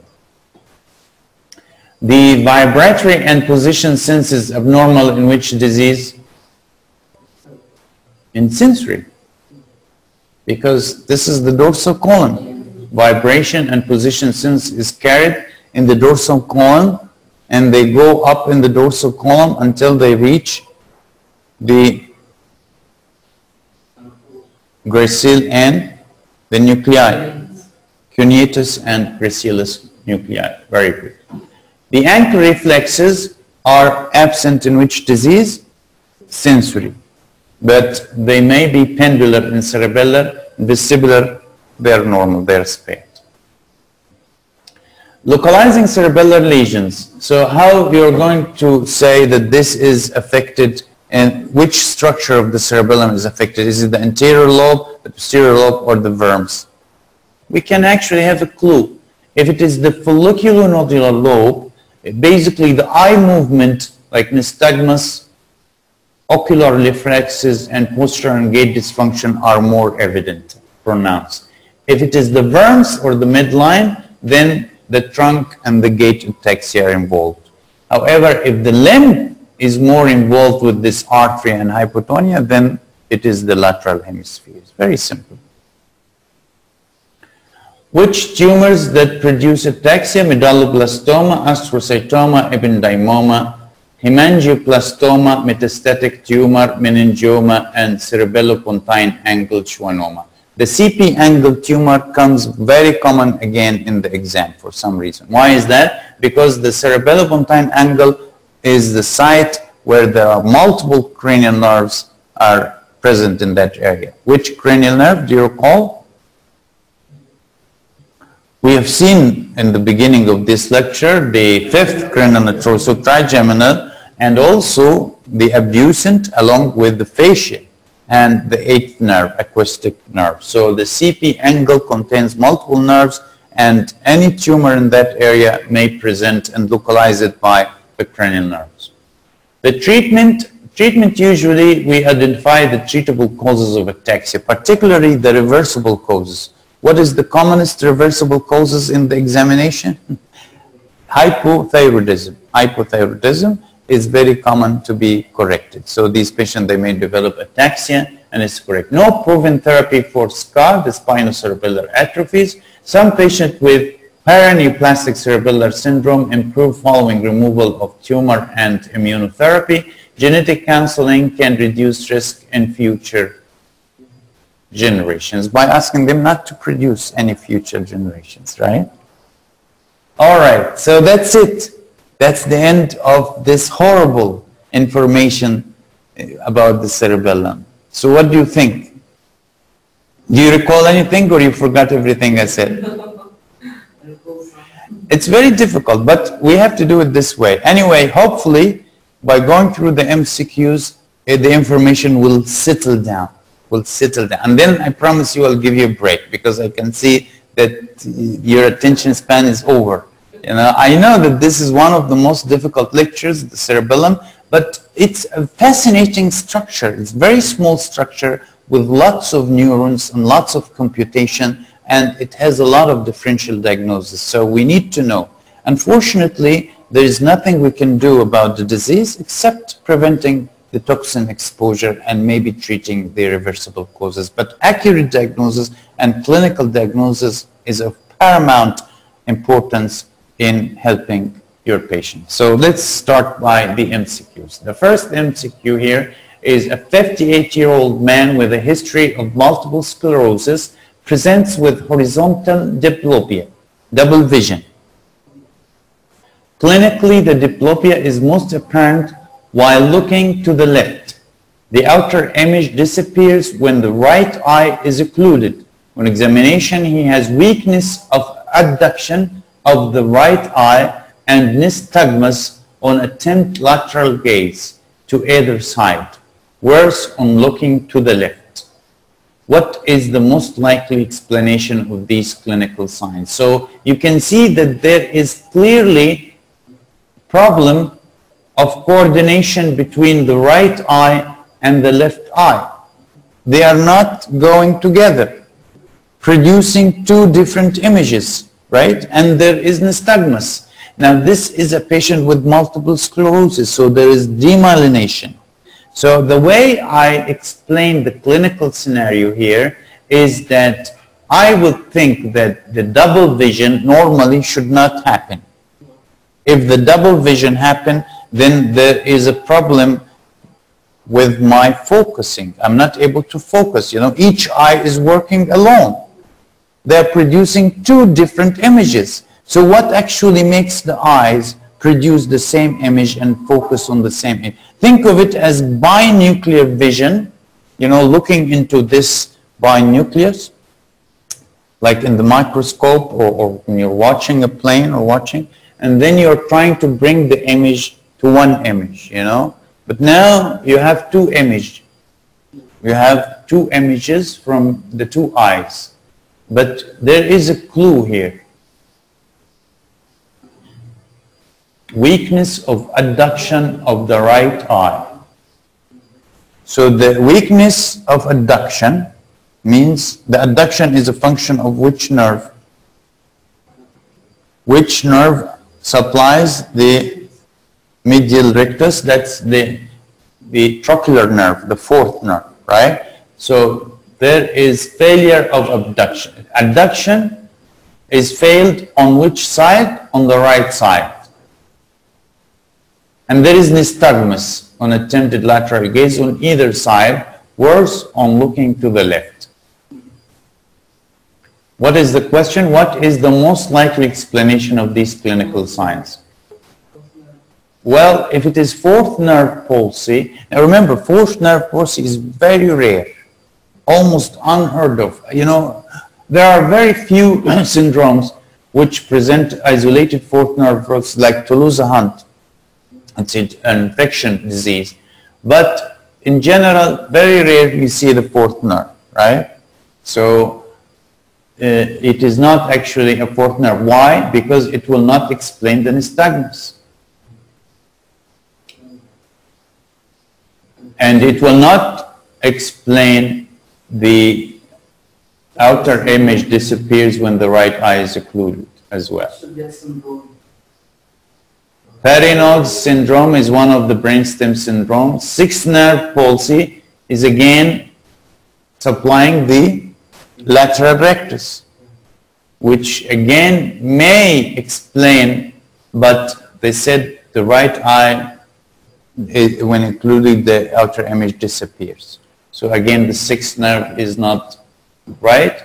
Third nerve, there's nothing to suggest third nerve. There's no ptosis, there's no dilatation of the pupils, nothing. So third nerve is out. So what is internuclear ophthalmoplegia?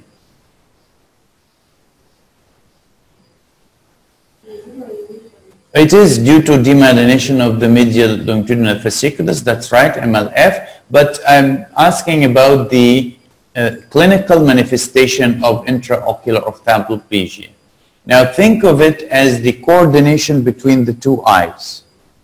So if you are trying to look at a certain object, the two eyes will focus on the object, and when you move your eyes towards the lateral gaze, one eye has to go laterally, abduct, while the other eye, what does it do? Abduct or adduct?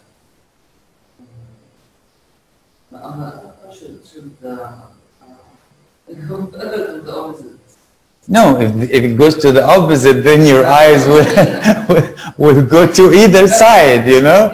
No, actually, when one eye abduct, the other eye has to adduct. And when this eye abduct, the other eye has to adduct. This is how things go. It's like the car wipers, you know? They go with each other. So the eyes does this by the medial longitudinal fasciculus. And when this structure is actually get diseased or have a lesion in it, or has a lesion, then you develop, or the patient develop internuclear ophthalmoplegia. So there is lack of coordination between the two eyes. It is not so obvious that each eye will go different direction, like this eye will abduct and the other eye will abduct. No, but it will be failure. And the way we know which side is the lesion present, it's the side of the failure to adduct. So which eye here is failing to adduct? It's right. There is weakness of adduction of the right eye. So this is internuclear ophthalmoplegia, and the lesion is affecting the right medial, the medial longitudinal fasciculus. So let's read this together. Internuclear ophthalmoplegia, INO, is caused by a lesion in the medial longitudinal fasciculus, which connects the sixth nerve nuclei. This is the abducent, abductor of the eye, supplying the lateral rectus muscle, which controls abduction, to the contralateral third nerve nucleus, supplying the medial rectus, which controls adduction. So in unilateral internuclear ophthalmoplegia, this results in loss of adduction of the ipsilateral medial rectus on attempted conjugate gaze. There is abducting nystagmus of the contralateral eye. This case therefore presents a right side internuclear ophthalmoplegia.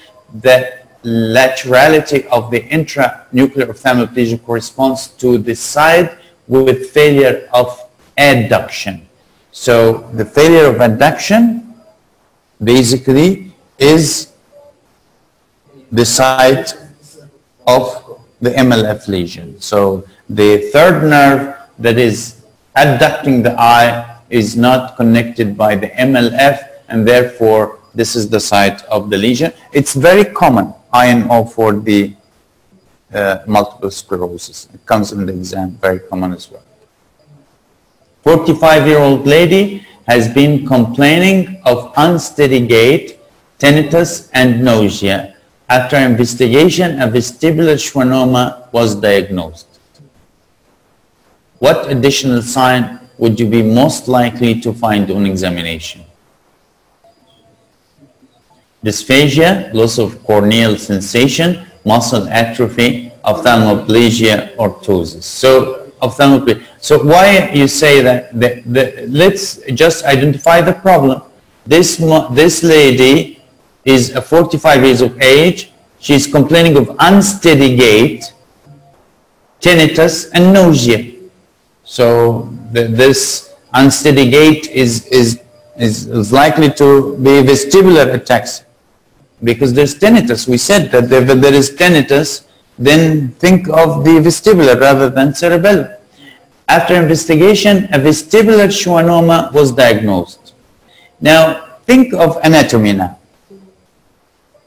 So where is this vestibular schwannoma? Very right. Yes, you're absolutely right. And that's the site of the CP angle, cerebellopontine angle. So therefore, ptosis is not trigeminal, it's third nerve. Ophthalmoplegia, there's nothing to suggest ophthalmoplegia here. Muscle atrophy, dysphagia, loss of corneal sensation. Which nerve is that? No, this is a sensation. It's not an optic nerve. It's a trigeminal nerve. And you said that this is the vestibular schwannoma related to trigeminal. So likely I would pick this, this is what makes sense, the loss of corneal sensation. The reason for that are intracranial vestibular schwannomas, are extraaxial tumors that rise from the Schwann cell sheet and investing either the vestibular or cochlear nerve. As they increase in size, they eventually occupy a large portion of the cerebellopontine angle. So once they mention the cerebellopontine angle, so think of the fifth or sixth or seventh nerve, cranial nerves. Unilateral hearing loss is overwhelmingly the most common symptom present at the time of diagnosis, and is generally the symptom that leads to diagnosis. Patient may also have ipsilateral ataxia, facial weakness, and trigeminal sensory loss. Absent corneal sensation is an early sign of trigeminal involvement. So you get that right. Next question. A 25-year-old woman weighing 90 kilograms and 162 centimeter tall presents with visual loss and headaches. So do you think that this weight is appropriate for the height? She's overweight, she's obese. Probably if you calculate the body mass index, it will be in the obesity range. On examination, she has a 6-nerve palsy and swelling of optic disc. MRI of the brain is normal. So this is a fairly young lady, overweight or obese, and she has visual loss and headache. Visual loss and headache. They didn't tell us about the fundus examination. Or they said, no, they said there is swelling of the optic disc. So there is papilledema. Papilledema, headache, are signs of what?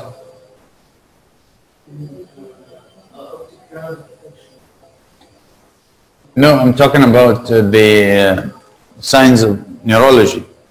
In neurology explanation, these are signs of exactly increased intracranial pressure. So this is signs of increased intracranial pressure, the papilledema and headache.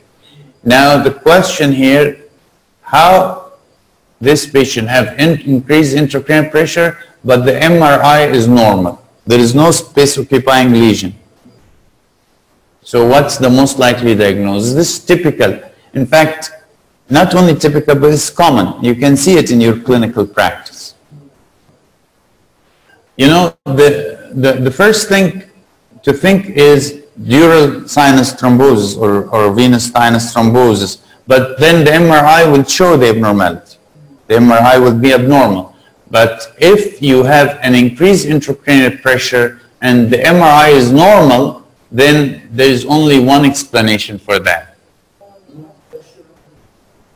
Normal pressure hydrocephalus will not give you papilledema because the pressure is normal. But papilledema and headache means the pressure is increased, right? So this is not right.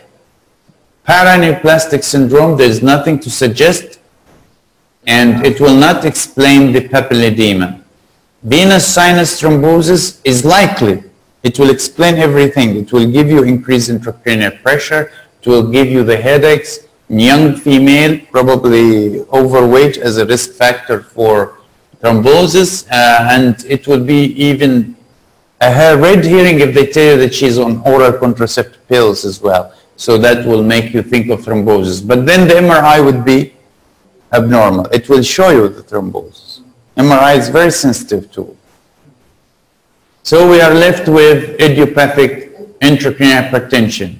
Remember in the past, what's the name of this? They used to call it benign intracranial. We have a big fight back in the 90s. And I remember, the neurologist, I was in a conference and the neurologists were fighting because of the terminology. They said, how come it is benign and it causes a lot of problems to the patients? In fact, if you leave these patients without treatment, they may lose their sight because of the papilledema, the optic nerve is this. So it's no longer benign. So they remove the term benign from the terminology and they call it now idiopathic intracranial hypertension. It's not idiopathic either. Now the neurologists are fighting. Again, they are saying that there is a cause for it, but so far it's still called idiopathic. So the answer is idiopathic intracranial hypertension. Diagnosis is previously known as benign intracranial hypertension or pseudotumor cerebri. This is more common in women, particularly in those who are obese and between the age of 15 and 40. It's important to exclude secondary causes, including drug-induced intracranial hypertension. What are the drugs that causes intracranial hypertension? Nitrofurantoin, oral contraceptives.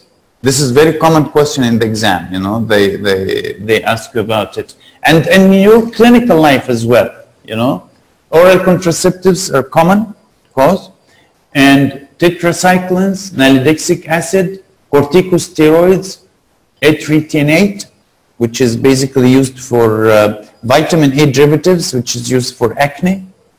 And a lot of young girls are developing intracranial hypertension without telling anybody. They're taking the drugs to treat their acne, and they develop this, right? So the sixth cranial nerves is a false localizing sign. Why is that? Because it has a long course. So you cannot actually localize based on 6 when it comes to clinical localization or lateralization. Hypothyroidism is incorrect. Some neurological manifestations as a consequence of hypocalcemia include papilledema, but would not cause presentation described. All right, the next patient is a 78-year-old man, presents with sudden onset of the loss of sensation of pain and temperature over his left face and right side of the body.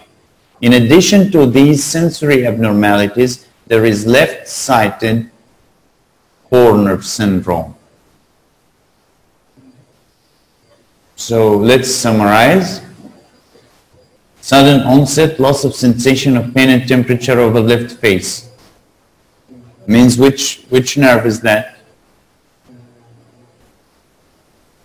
That's trigeminal nerve, that's right. And right side of the body. So left side of the face, but right side of the body. So it is not the same side, it means it's crossed. And in addition, sensory abnormality, there's left-sided Horner syndrome. This is classical because, in fact, I have seen it in patients with diabetes. And it would be very interesting when you admit such patient in the emergency, from the emergency room, and you present it in the morning meeting. So because this is classical, because which vessel is most likely involved? Very good. It's a pica. This is pica syndrome or lateral medullary syndrome. The left posterior inferior cerebellar artery is the left lateral medullary syndrome, Wallenberg syndrome, which is usually caused by occlusion of the pica. Very common. You've seen one, right? They usually have problems with their gag reflex, and they have crossed type of manifestation, you know, facial nerves on certain side and abnormalities on the other sides of the body.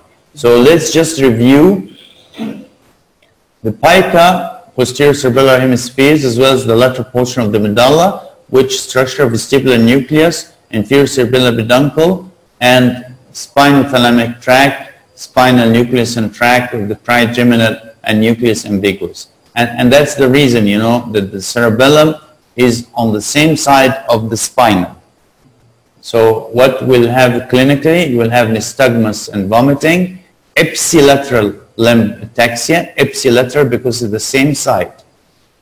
Contralateral loss of pain and temperature, why? Because that's cranial nerves. And ipsilateral loss of pain and temperature sensation on the face, and ipsilateral laryngeal, pharyngeal, and palatal paralysis.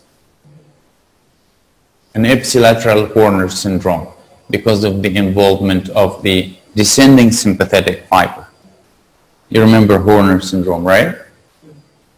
16-year-old girl presents with resting tremor in her left arm, she is dysarthric and ataxic. And ECG reveals first-degree heart block. So heart block, ataxia, she is fairly young, and she has dysarthria. What is the diagnosis? Is it Alzheimer's disease, functional illness, Huntington's chorea, neuroacanthocytosis, or Wilson disease? Now, she is 16 years of age, resting tremor, dysarthria, ataxia, first-degree AV block. Very little information to make a diagnosis, really. So it has to be Wilson. Why is that? Because of the resting tremors. You know, if they didn't give you this information, then it could be anything else. But Wilson disease is hepatolenticular degeneration. The combination of the cerebellar signs and tremor in a young patient makes Wilson disease most likely diagnosis. So what are the clinical signs of Wilson disease? Just to recall. Remember what they have in the eye? The Kaiser-Fleischer ring, that's right, which is basically due to copper deposition in the iris. And basically how to diagnose Wilson disease? You request copper and alpha cereuloplasmin. And both are low except for the 24-hour urine collection is the investigation of choice. Okay, a patient complaining of diplopia has nystagmus of the right eye on rightward gaze. The left eye fails to adduct. Oh, we mentioned this. We just. So this is most likely location of the lesion. Left frontal eye, left medial longitudinal fasciculus, right cerebellum, right frontal eye, right medial longitudinal fasciculus. So we know that if the eyes are not going together, it's medial longitudinal fasciculus. Which side is the side of the eye that fails to do what? Adduction. So which one? The left eye fails, so the answer is left medial longitudinal fasciculus. So now you are answering the question. We are making progress. This really makes me happy. You got it really right, isn't it? So do you like that? Okay, so this is left medial longitudinal fasciculus, and we mentioned that it's the failure of adduction. 54-year-old man presents with slowly progressive facial weakness and loss of taste.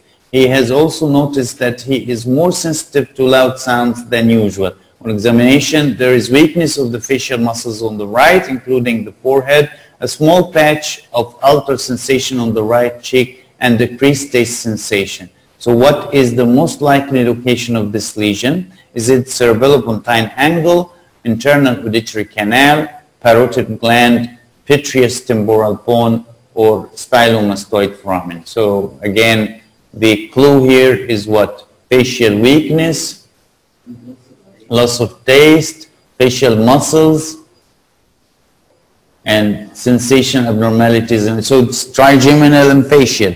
So 5th and 7th, which tells you where? Very good, excellent. Doctora got it right. Congratulations. So it is cerebellopontine angle, and basically the reason for that is this, the 7th and the 5th nerve. 69-year-old man with known cerebrovascular risk factor presents with brainstem stroke as well as ataxia, dysarthria, and bilateral pyramidal tract signs. He is noted to have impaired upward and downward gaze with preservation of horizontal eye movements as well as the doll's eye reflexes. There is convergent nystagmus. Pupils are dilated and slightly reactive, in function of which part of the brain stem is most likely to have produced his eye signs. So what are the eye signs? We have impaired upward and downward gaze, and those eye reflexes. Is it dorsal midbrain, dorsal pons, lateral medulla, ventral midbrain, or ventral pons?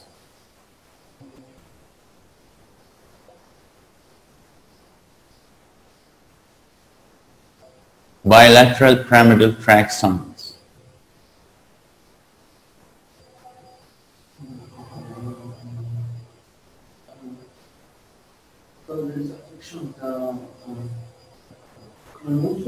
Very good. So it's going to be midbrain.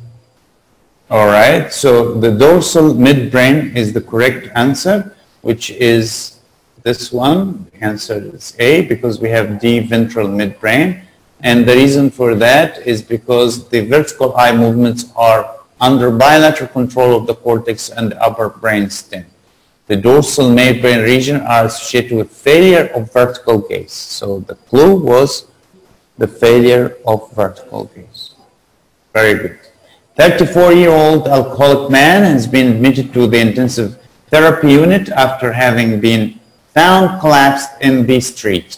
Initial CT brain scan excluded any intracranial lesion. On admission, he had signs of left basal pneumonia, confirmed on chest X-ray and low sodium concentration of 118. You are asked to see him as, although he is now conscious, extubated and able to communicate by blinking, he appears to be unable to move or speak. On examination, he has a quadriparesis of bilateral extensus plantar responses. His eye movements appear normal, as is facial sensation, but he has no gag reflex and is unable to swallow or speak. What diagnosis do you consider most likely when planning how best to investigate this problem? Very classical. Sodium is 118, alcoholic. So is it basilar artery dissection, basilar artery thrombosis, central pontine malinosis, Guillain-Barré syndrome, or Miller-Fisher syndrome? Is central pontine malinosis, CPM, is due to sodium abnormalities. You know, in nephrology, when the sodium is very low, you have to be careful in correcting the sodium. Rapid correction of sodium produce central pontine, and also very low sodium produce central pontine malinosis, right? So the CPM is classically occur in the context of hyponatremia. So the clue was hyponatremia, okay? You want to take this? We'll take a break. All right, I can feel that. So let's just take a break and we'll continue after break.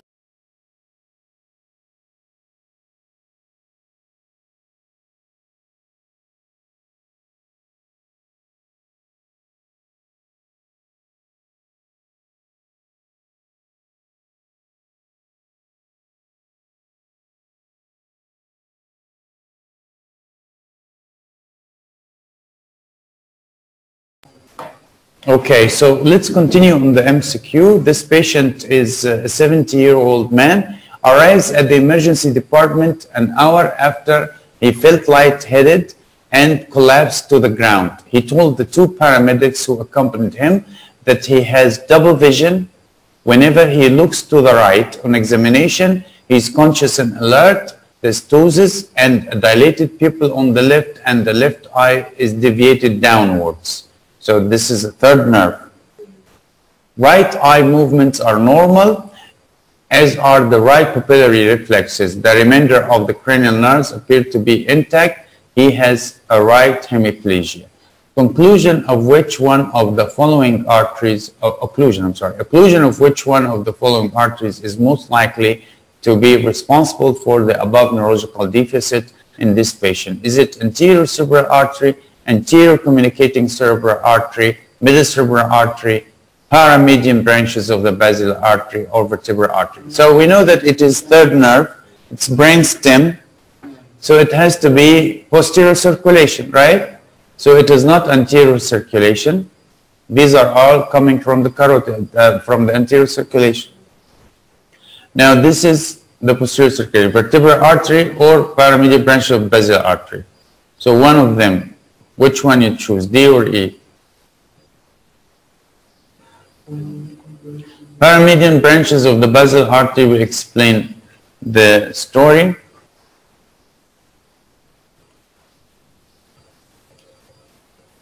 Because of the this man presents with left third nerve palsy and contralateral hemiparesis. So it's a crossed hemiplegia or hemiparesis, which indicates brain stem, and this is paramedian branch of the basilar artery. Will explain this. Okay, this type of multiple choice questions will not concentrate on the explanation. This is very quick. Just a reminder. A horizontal gaze evoked nystagmus in which the direction of the fast phase reverses with sustained lateral gaze on beats transiently in the opposite direction when the eyes return to the primary position. Terminology. What is the name of this nystagmus? Is it periodic alternating nystagmus, seesaw nystagmus, rebound nystagmus, or disconjugate nystagmus? This is very classical for rebound nystagmus. Rebound nystagmus is basically transiently in the opposite direction. The typical signs of cerebellar herniation include the following. Cerebellar herniation is herniation of the cerebellar tonsils down the foramen magnum. And the structure related to this herniation is the medulla. And the medulla contains the respiratory center and the cardiovascular center. So herniation is imminent and difficult situation, right? So basically, the typical signs of cerebellar herniation include the following except stiff neck, alteration of consciousness, ptosis and pupillary abnormalities, cardiac and respiratory and abnormalities. Except, so this is correct. Consciousness correct, stiff neck correct. Ptosis and pupillary abnormality is the third nerve, right? And the third nerve is in the midbrain. It's not in the medulla. So this is medullary problem. So this is the ptosis and pupillary is the except. Romberg's sign is positive in which type of lesion? We mentioned this. Which is carried by posterior column, right? So this is sensory ataxia, very good. Harding's classification of cerebellar ataxia is based upon mode of inheritance, size of involvement, chromosomal abnormality, or metabolic. Now this is classical mode of inheritance. Which statement is not true of Friedreich's ataxia? Not true, so the wrong answer. Recessive inheritance is correct. Dysarthria is correct. Flexor plantar response. It's extensor, we mentioned that. So it's extensor, absent ankle is correct. Alcoholic cerebellar degeneration is characterized by gaze-evoked nystagmus, limb ataxia, gait ataxia of action myoclonus. I think I mentioned this several times. Yes, it's gait ataxia. It's basically drunken gait. We mentioned this several times. Thank you. Cerebellar ataxia can result from intoxication with lead, mercury, magnesium. This is information. It's mercury, basically. Why this type of spinocerebellar degeneration is characterized by limitation of down gaze, limitation of up gaze, slowing of saccadic movement, or broken smooth muscles. So it is basically saccadic movement. Combination of ipsilateral oculomotor palsy and ipsilateral cerebellar ataxia is seen in which of the brain stem syndrome? Is it Claude, Nothnagel, Weber, or Benedict? It's oculomotor palsy, ipsilateral oculomotor, so it's midbrain. We need to know these brain stems. No matter how many times you will read them, you will never remember them. I'm just telling you this so that you will not really feel bad. But we'll try. We'll try the brain stem syndromes because they are very difficult, and we have to remind each other, you know, like it's very nice if you keep asking each other, you know, the third nerve, brain stem, midbrain, the name of the syndrome, so that at least you memorize the case. We'll try to do it together. So basically the brain stem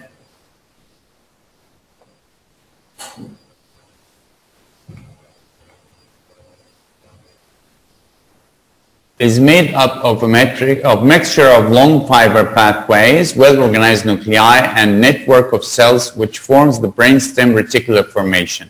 Most of the nuclei are related directly either to cranial nerve functions or to motor control pathways. So the cranial nerves are the clue to give us the site and the syndrome of the brainstem. We have from down upwards, the medulla, the pons, and the midbrain. We have the ascending tracts are the medial lemniscus, the spinothalamic tract, the spino-reticular tract, spinocerebellar tract, and Q-neocerebellar tract. Now this diagram will show you the green are the ascending tracts, while the red are the descending tract. And this is a cross-section in the brainstem. You can see the posterior root and ganglion, the lateral column, and the anterior root, and you can also see the anterior column and the posterior column. Anteriorly in the medulla, there are the pyramids, right?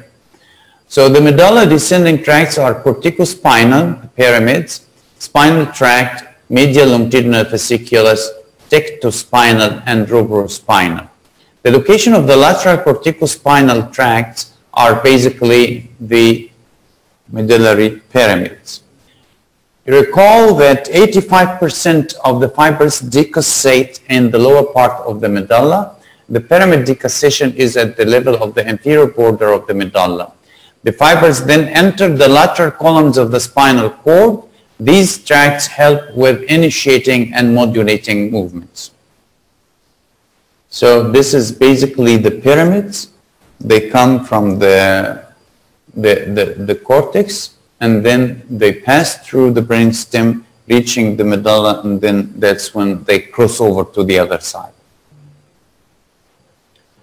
So here are the corticospinal tracts, the pyramids. This is the anterior part of the medulla, and this is the posterior part.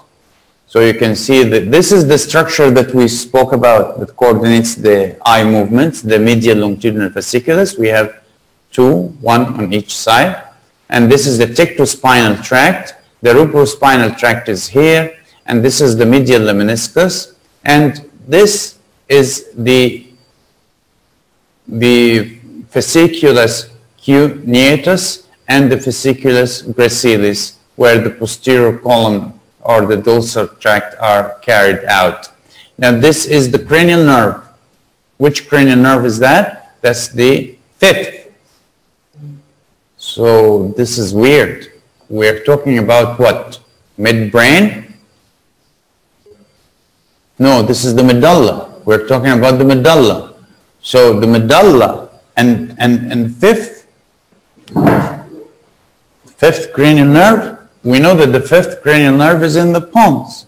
So why we are seeing the nucleus of the fifth cranial nerves in the medulla?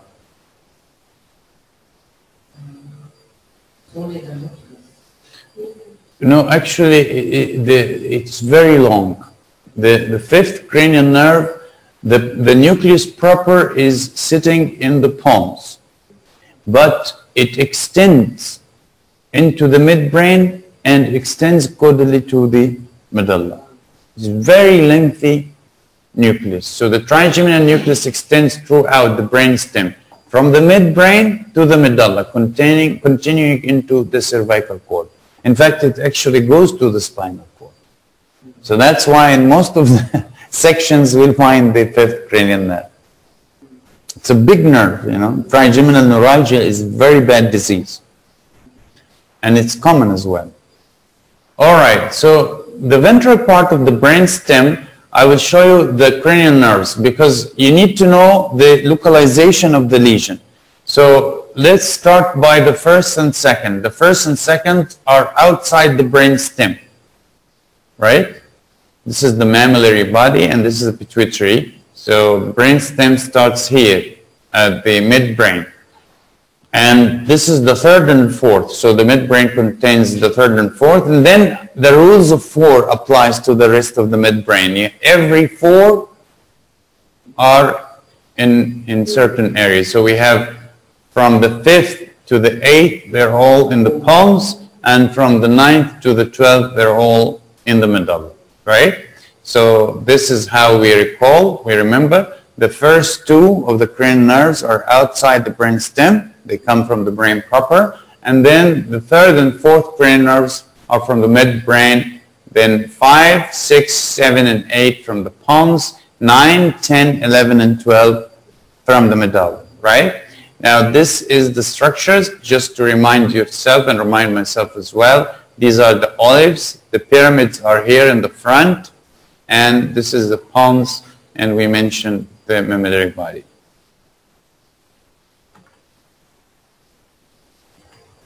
All right.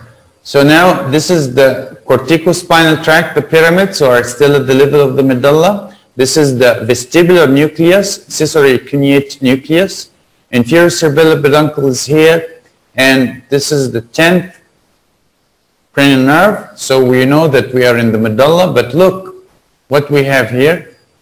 Again, the 5. So the 5th cranial nerve is present in all the brain stem. And when you see it, don't feel bad about it. It's just long. And this is the nucleus of the 12th cranial nerve, and this is the raphe nuclei present scattered in the medulla. The medullary olives anteriorly, we have the inferior olivary nuclei receive input from most motor areas of the brain and spinal cord. Axons project to the contralateral cerebellar hemisphere via the olivocerebellar tract. The medulla sends many fibers to the cerebellum via the inferior cerebellar peduncle, the spinocerebellar, olivocerebellar, vestibulocerebellar, and reticulocerebellar tracts. Cerebellovestibular tract sends information from the cerebellum to the medulla. Lateral medullary syndrome, very common. We just have one question about it, right? Yes, it's Pica syndrome, it's Wallenberg syndrome, spinothalamic tract, spinal trigeminal tract and nucleus, fibers and nuclei of the glossopharyngeal nerve, vagus nerve, part of the reticular formation, and portions of the vestibular nuclei, and portions of the inferior cerebellar peduncle. Lateral medullary syndrome, again, results in loss of pain and temperature on the contralateral side, spinothalamic tract cross, and loss of pain and temperature on the same side of the face, difficulty swallowing and hoarse, weak voice due to damage of the nucleus ambiguous, loss of gag reflex on the same side and absence of sensation of the same side due to damage to the glossopharyngeal nerve. Again, the same diagram showing the area of the medulla to depict the lateral medullary syndrome. The fibers from the pons are basically the transverse fiber, travel through the middle cerebellar peduncle, connects pons to the cerebellum. We have seen this. Middle cerebellar peduncle is very thick fibers. Longitudinal fibers, these are both sensory and motor, connect spinal cord, upper brain stem. Most pass through the pons without synapsing. Two longitudinal tracts synapsed in the pons. The corticopontine tract, synapse and pontine nuclei, and the corticobulbar tracts synapse with the neurons in the trigeminal motor nucleus and the facial nucleus. This is again a cross section, and cranial nerve 5th. So this is again likely to represent the cross section in the corticospinal corticoportine tract with the spinothalamic tract, and the middle cerebellar peduncle is very clearly shown here with the vestibular nuclei, anterior spinocerebellar tract. So this is a cross section in the pons. Lesions in the pons, lesion to lateral half of the pons would affect trigeminal nerve, resulting in loss of general sensation of the face on the same side. Paralysis to the muscles of mastication with the chin deviating to the side of the lesion, and the medial meniscus, resulting in loss of position, muscle, and joint sense on the opposite side. Lesion to the lateral half of the pons would affect pontocerebellar fibers, hypotonia, coarse intention tremors, tendency to fall to the same side at the lesion. Damage to the mid-pons will develop or will result in extensive bilateral lesions involving the pulse and the midbrain reticular formation, usually associated with coma, state of sustained unconsciousness and unresponsiveness. Bilateral lesions to the ventral pons caused by occlusion to the basilar artery. Spares the reticular formation, interrupts the corticospinal and some corticobulbar tracts. Results in patient who is quadriplegic, unable to speak or have tongue or facial movements. Brainstem syndrome, locked-in syndrome. I don't know if you see this or not, but usually they are in the intensive care units because they are on the ventilator. Bilateral lesions to the ventral pons. Again, patients are conscious. Patient can communicate with eye movements if the corticobulbar fibers to the oculomotor nuclei are intact. Midbrain nuclei, we are talking about third and fourth. The red nucleus, nuclear rubber, involved in unconscious regulation and coordination of motor activities. Superior colliculi, visual reflexes, receive input from the eyes, inferior colliculi, skin, and cerebrum. Fibers project to cranial nerve nuclei and to superior cervical portion of spinal cord, stimulate motor neurons involved in turning eyes and head, involved in visual tracking of moving objects. Again, the midbrain, so we mentioned the superior, the middle and inferior colliculi, auditory and basically olfactory reflexes. This is here a cross-section in the midbrain. You can see this is the nucleus for the cranial nerve 4. This is the inferior colliculus. And these are the tracts, the spinothalamic tract, the mesenchymal nucleus here, the medial lemniscus. This is the pedunculopontine nucleus, and this is the corticospinal tract that later on in the medulla forms the pyramid, and this is the corticopontine tract. The medial longitudinal fasciculus controlling the conjugate eye movements is present here. Another cross-section showing the same basically tracts.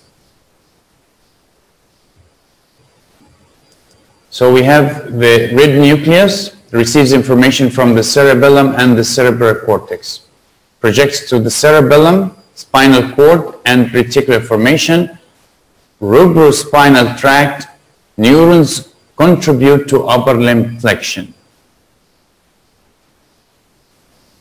The periaqueductal gray matter of the midbrain surrounding the cerebral aqueduct involved in pain suppression. These are, remember, the aqueduct is going through the upper part of the brainstem. So the area of gray matter is suppressing the pain, coordinates somatic and autonomic reactions to pain, threats, and emotions. Decerebrate rigidity, again, is a commonly seen in clinical practice and comes also in the examination. So where is the lesion? Transection of the midbrain at the mid-collicular level causes decerebration, disconnection of the cerebral control. So at the level above the midbrain, there is no connection with the cerebral cortex. Cerebral peduncles are gone. So basically, these patients are only connected to their brainstem. So they present with decerebrate rigidity.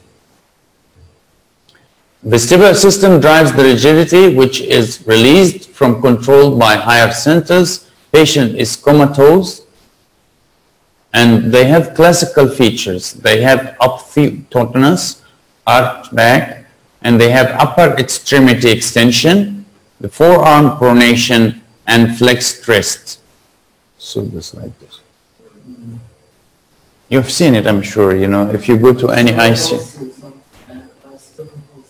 Well, cerebral palsy, in general, they don't because they are conscious, right? These patients are comatose. They have very characteristic decerebrate rigidity. Once you see it, you'll never forget it.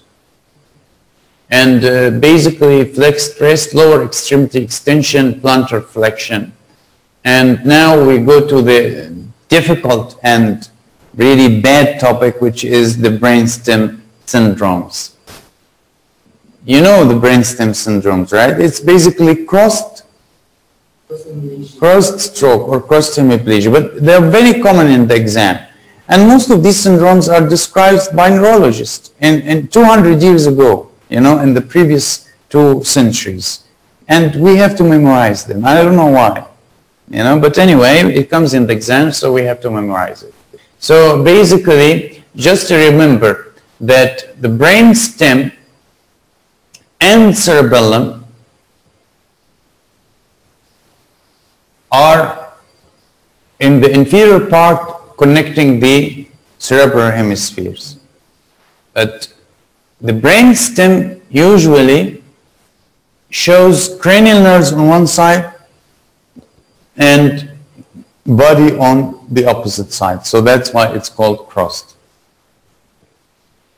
So what are these syndromes? It's either pontine or lateral medulla or medial medulla. So we have the ventral pons, the base of the pons, lateral medulla, medial medulla, and we have also in the midbrain as well.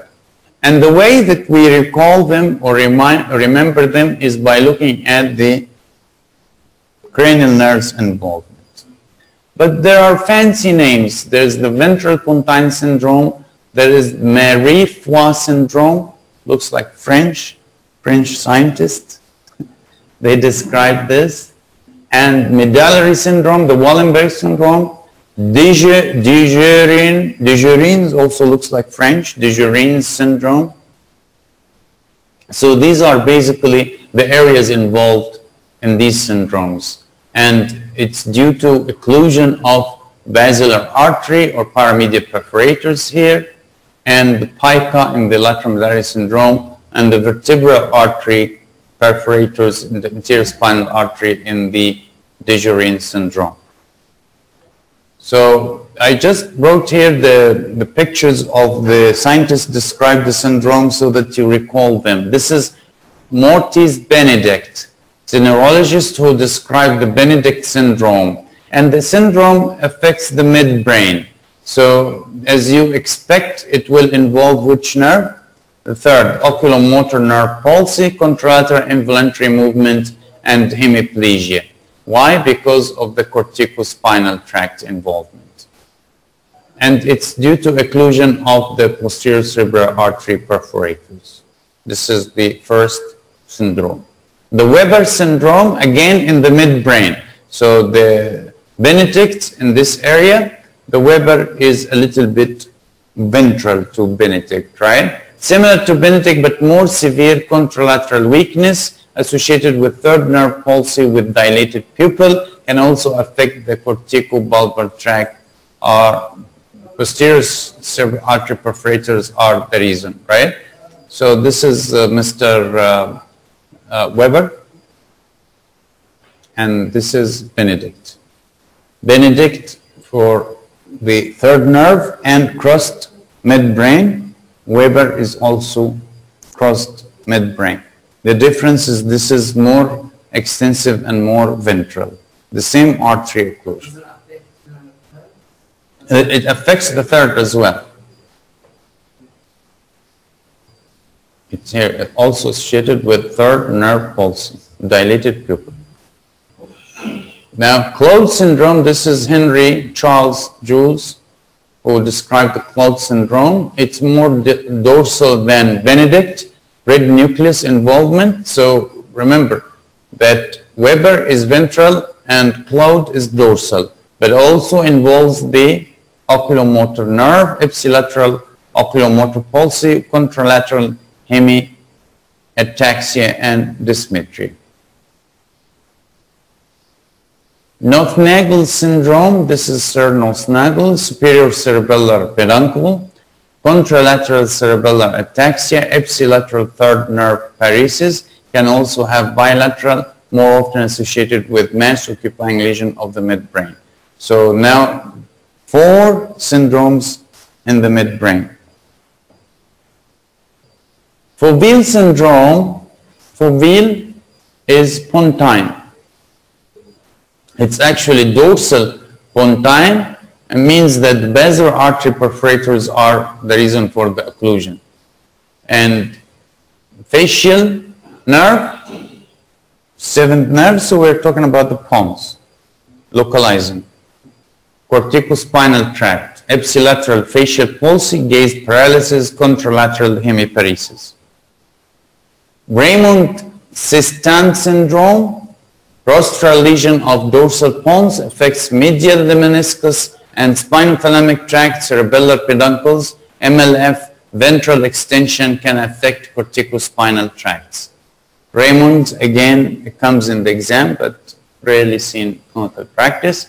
Miller-Gubler syndrome, again, it's a pons. It's more anterior this time.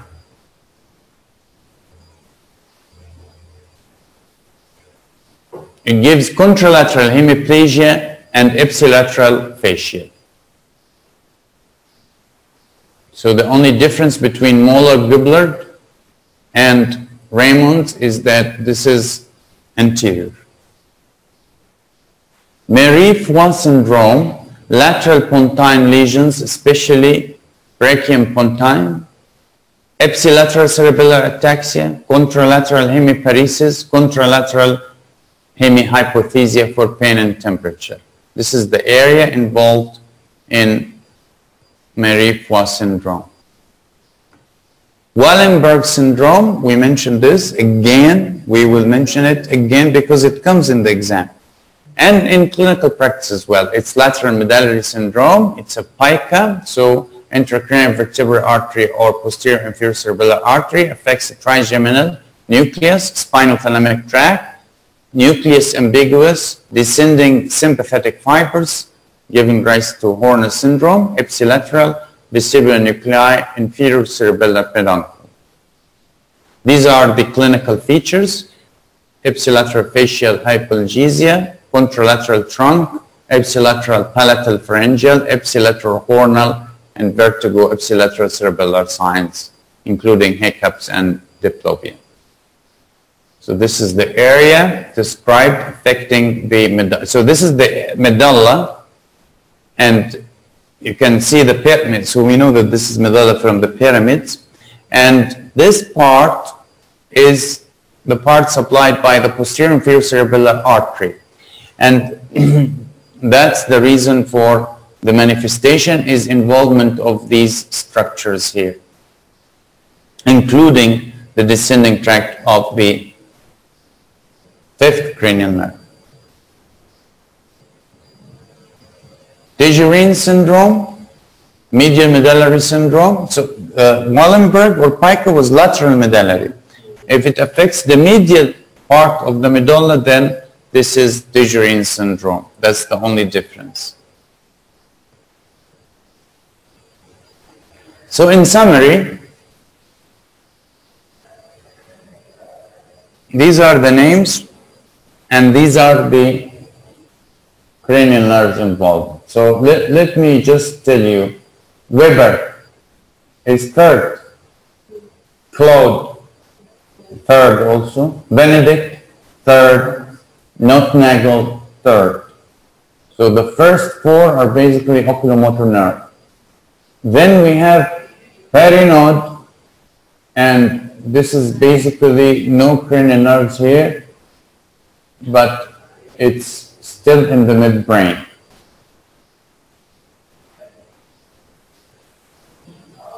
The pons have 4 syndromes, and the medulla have 2 syndromes, the lateral and the medial medullary.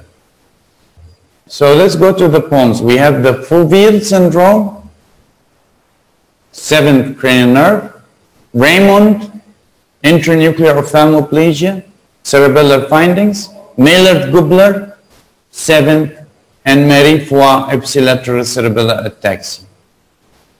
While the Wallenberg, we know it very well by now, it's pica, and the Dejerine is basically tongue fasciculations. So this is how you recall them. All right, so this is the final part of this today's lecture, the multiple choice questions.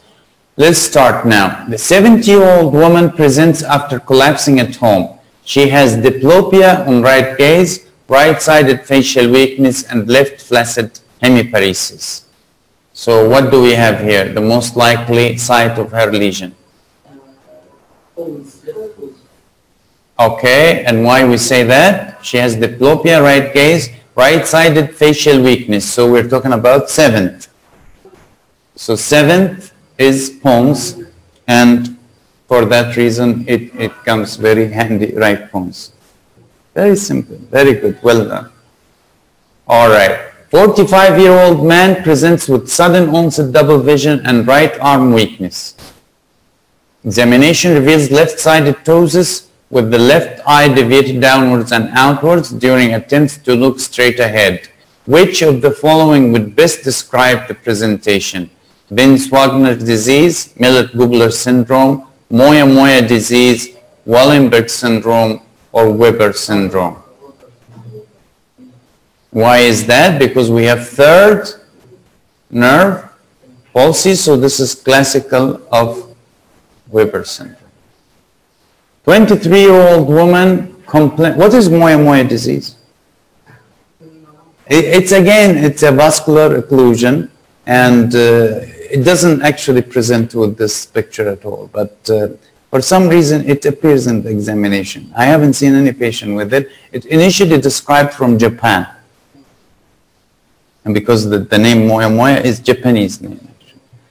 So that's the thing. Anyway, 23-year-old woman complains of double vision on horizontal eye movement examination. She has nystagmus of the left eye and impaired adduction of the right eye when she tries to look to the left.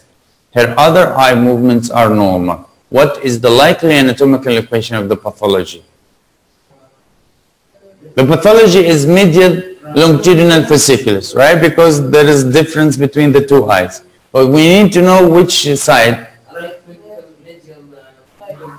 Because the adduction is on the right side, so we mentioned that before. It's actually right. Well done, excellent. I am really happy that you really learned something. So this is very good, excellent. All right, 18-year-old girl presented to or at the age of 3 years with progressive ataxia.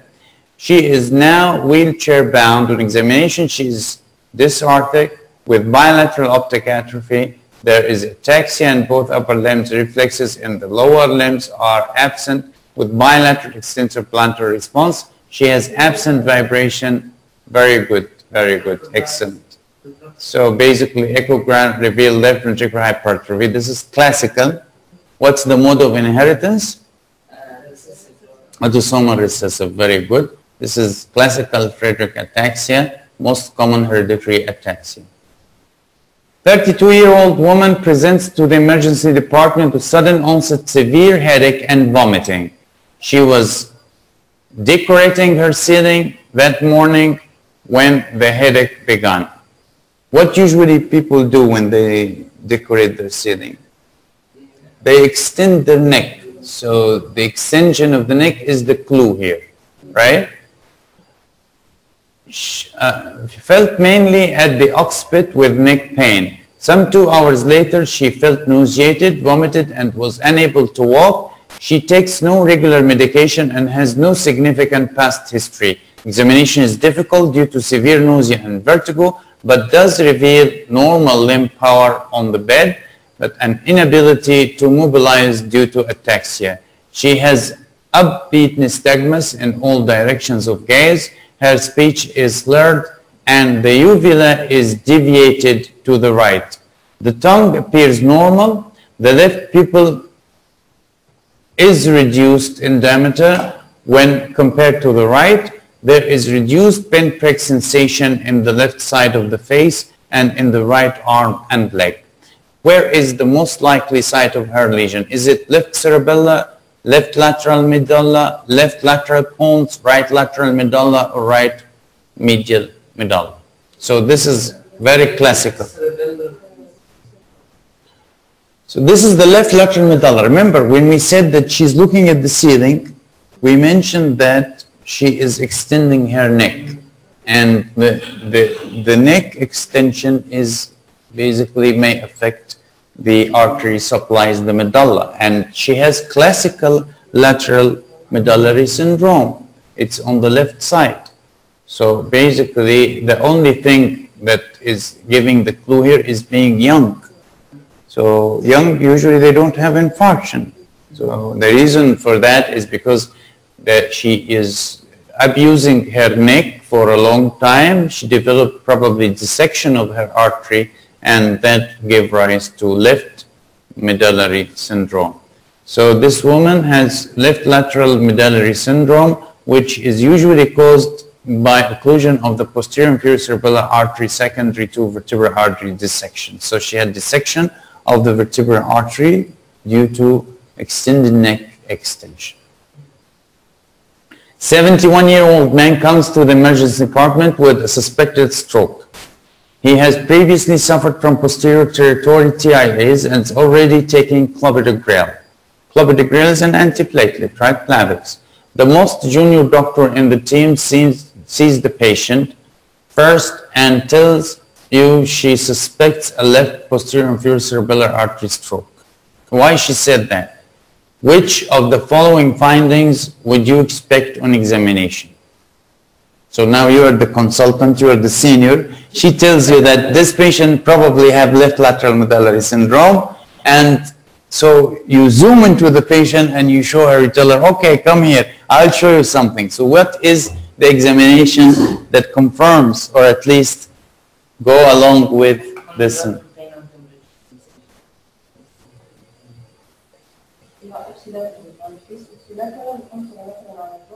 Very good. So, excellent. So, ipsilateral Horner syndrome.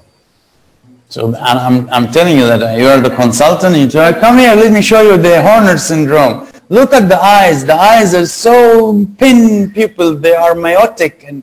And you keep, explaining and tell her about the sympathetic chain and how things are, right?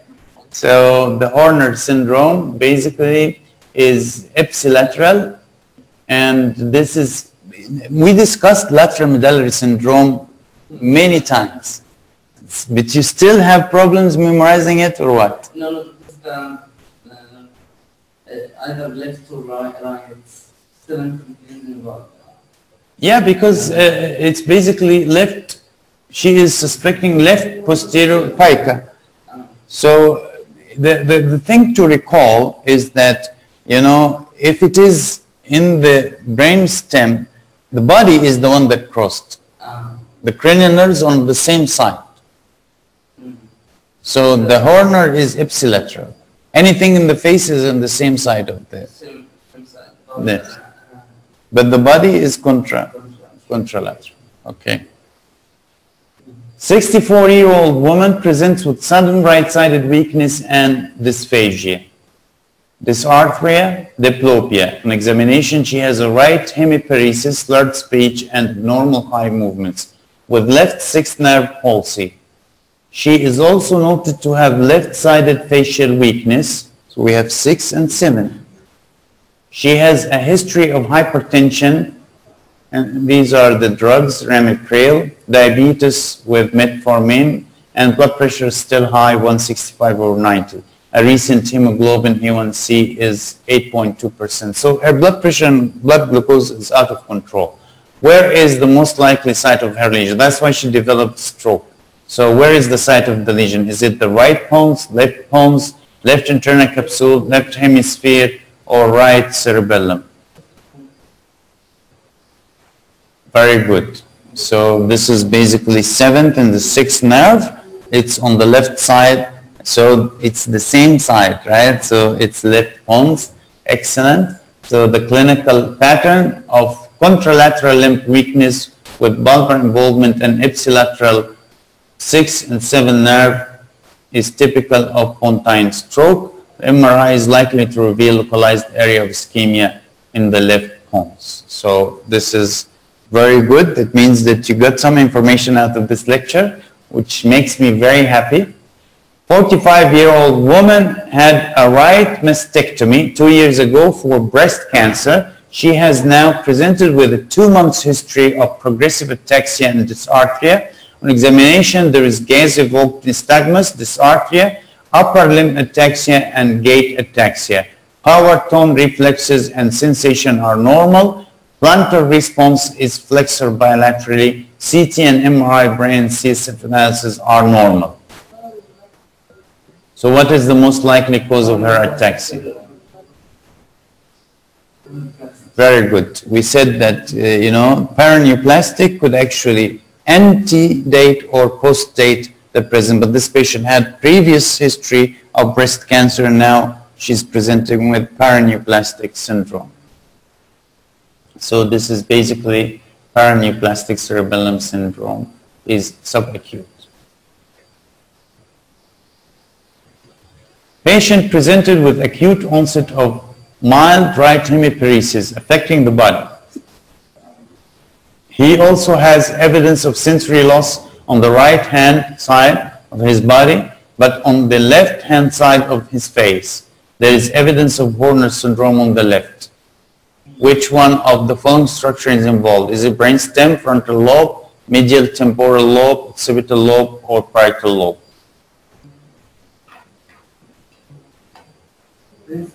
Yeah, because it's crossed, right? Right hand side of his body, left hand side of his face. Crossed, so it has to be brainstem. So there's evidence of lateral medullary syndrome. The commonest cause is thromboembolic disease. It comes very common in the exam, this lateral pica syndrome. And that's it for today. We finished. So congratulations.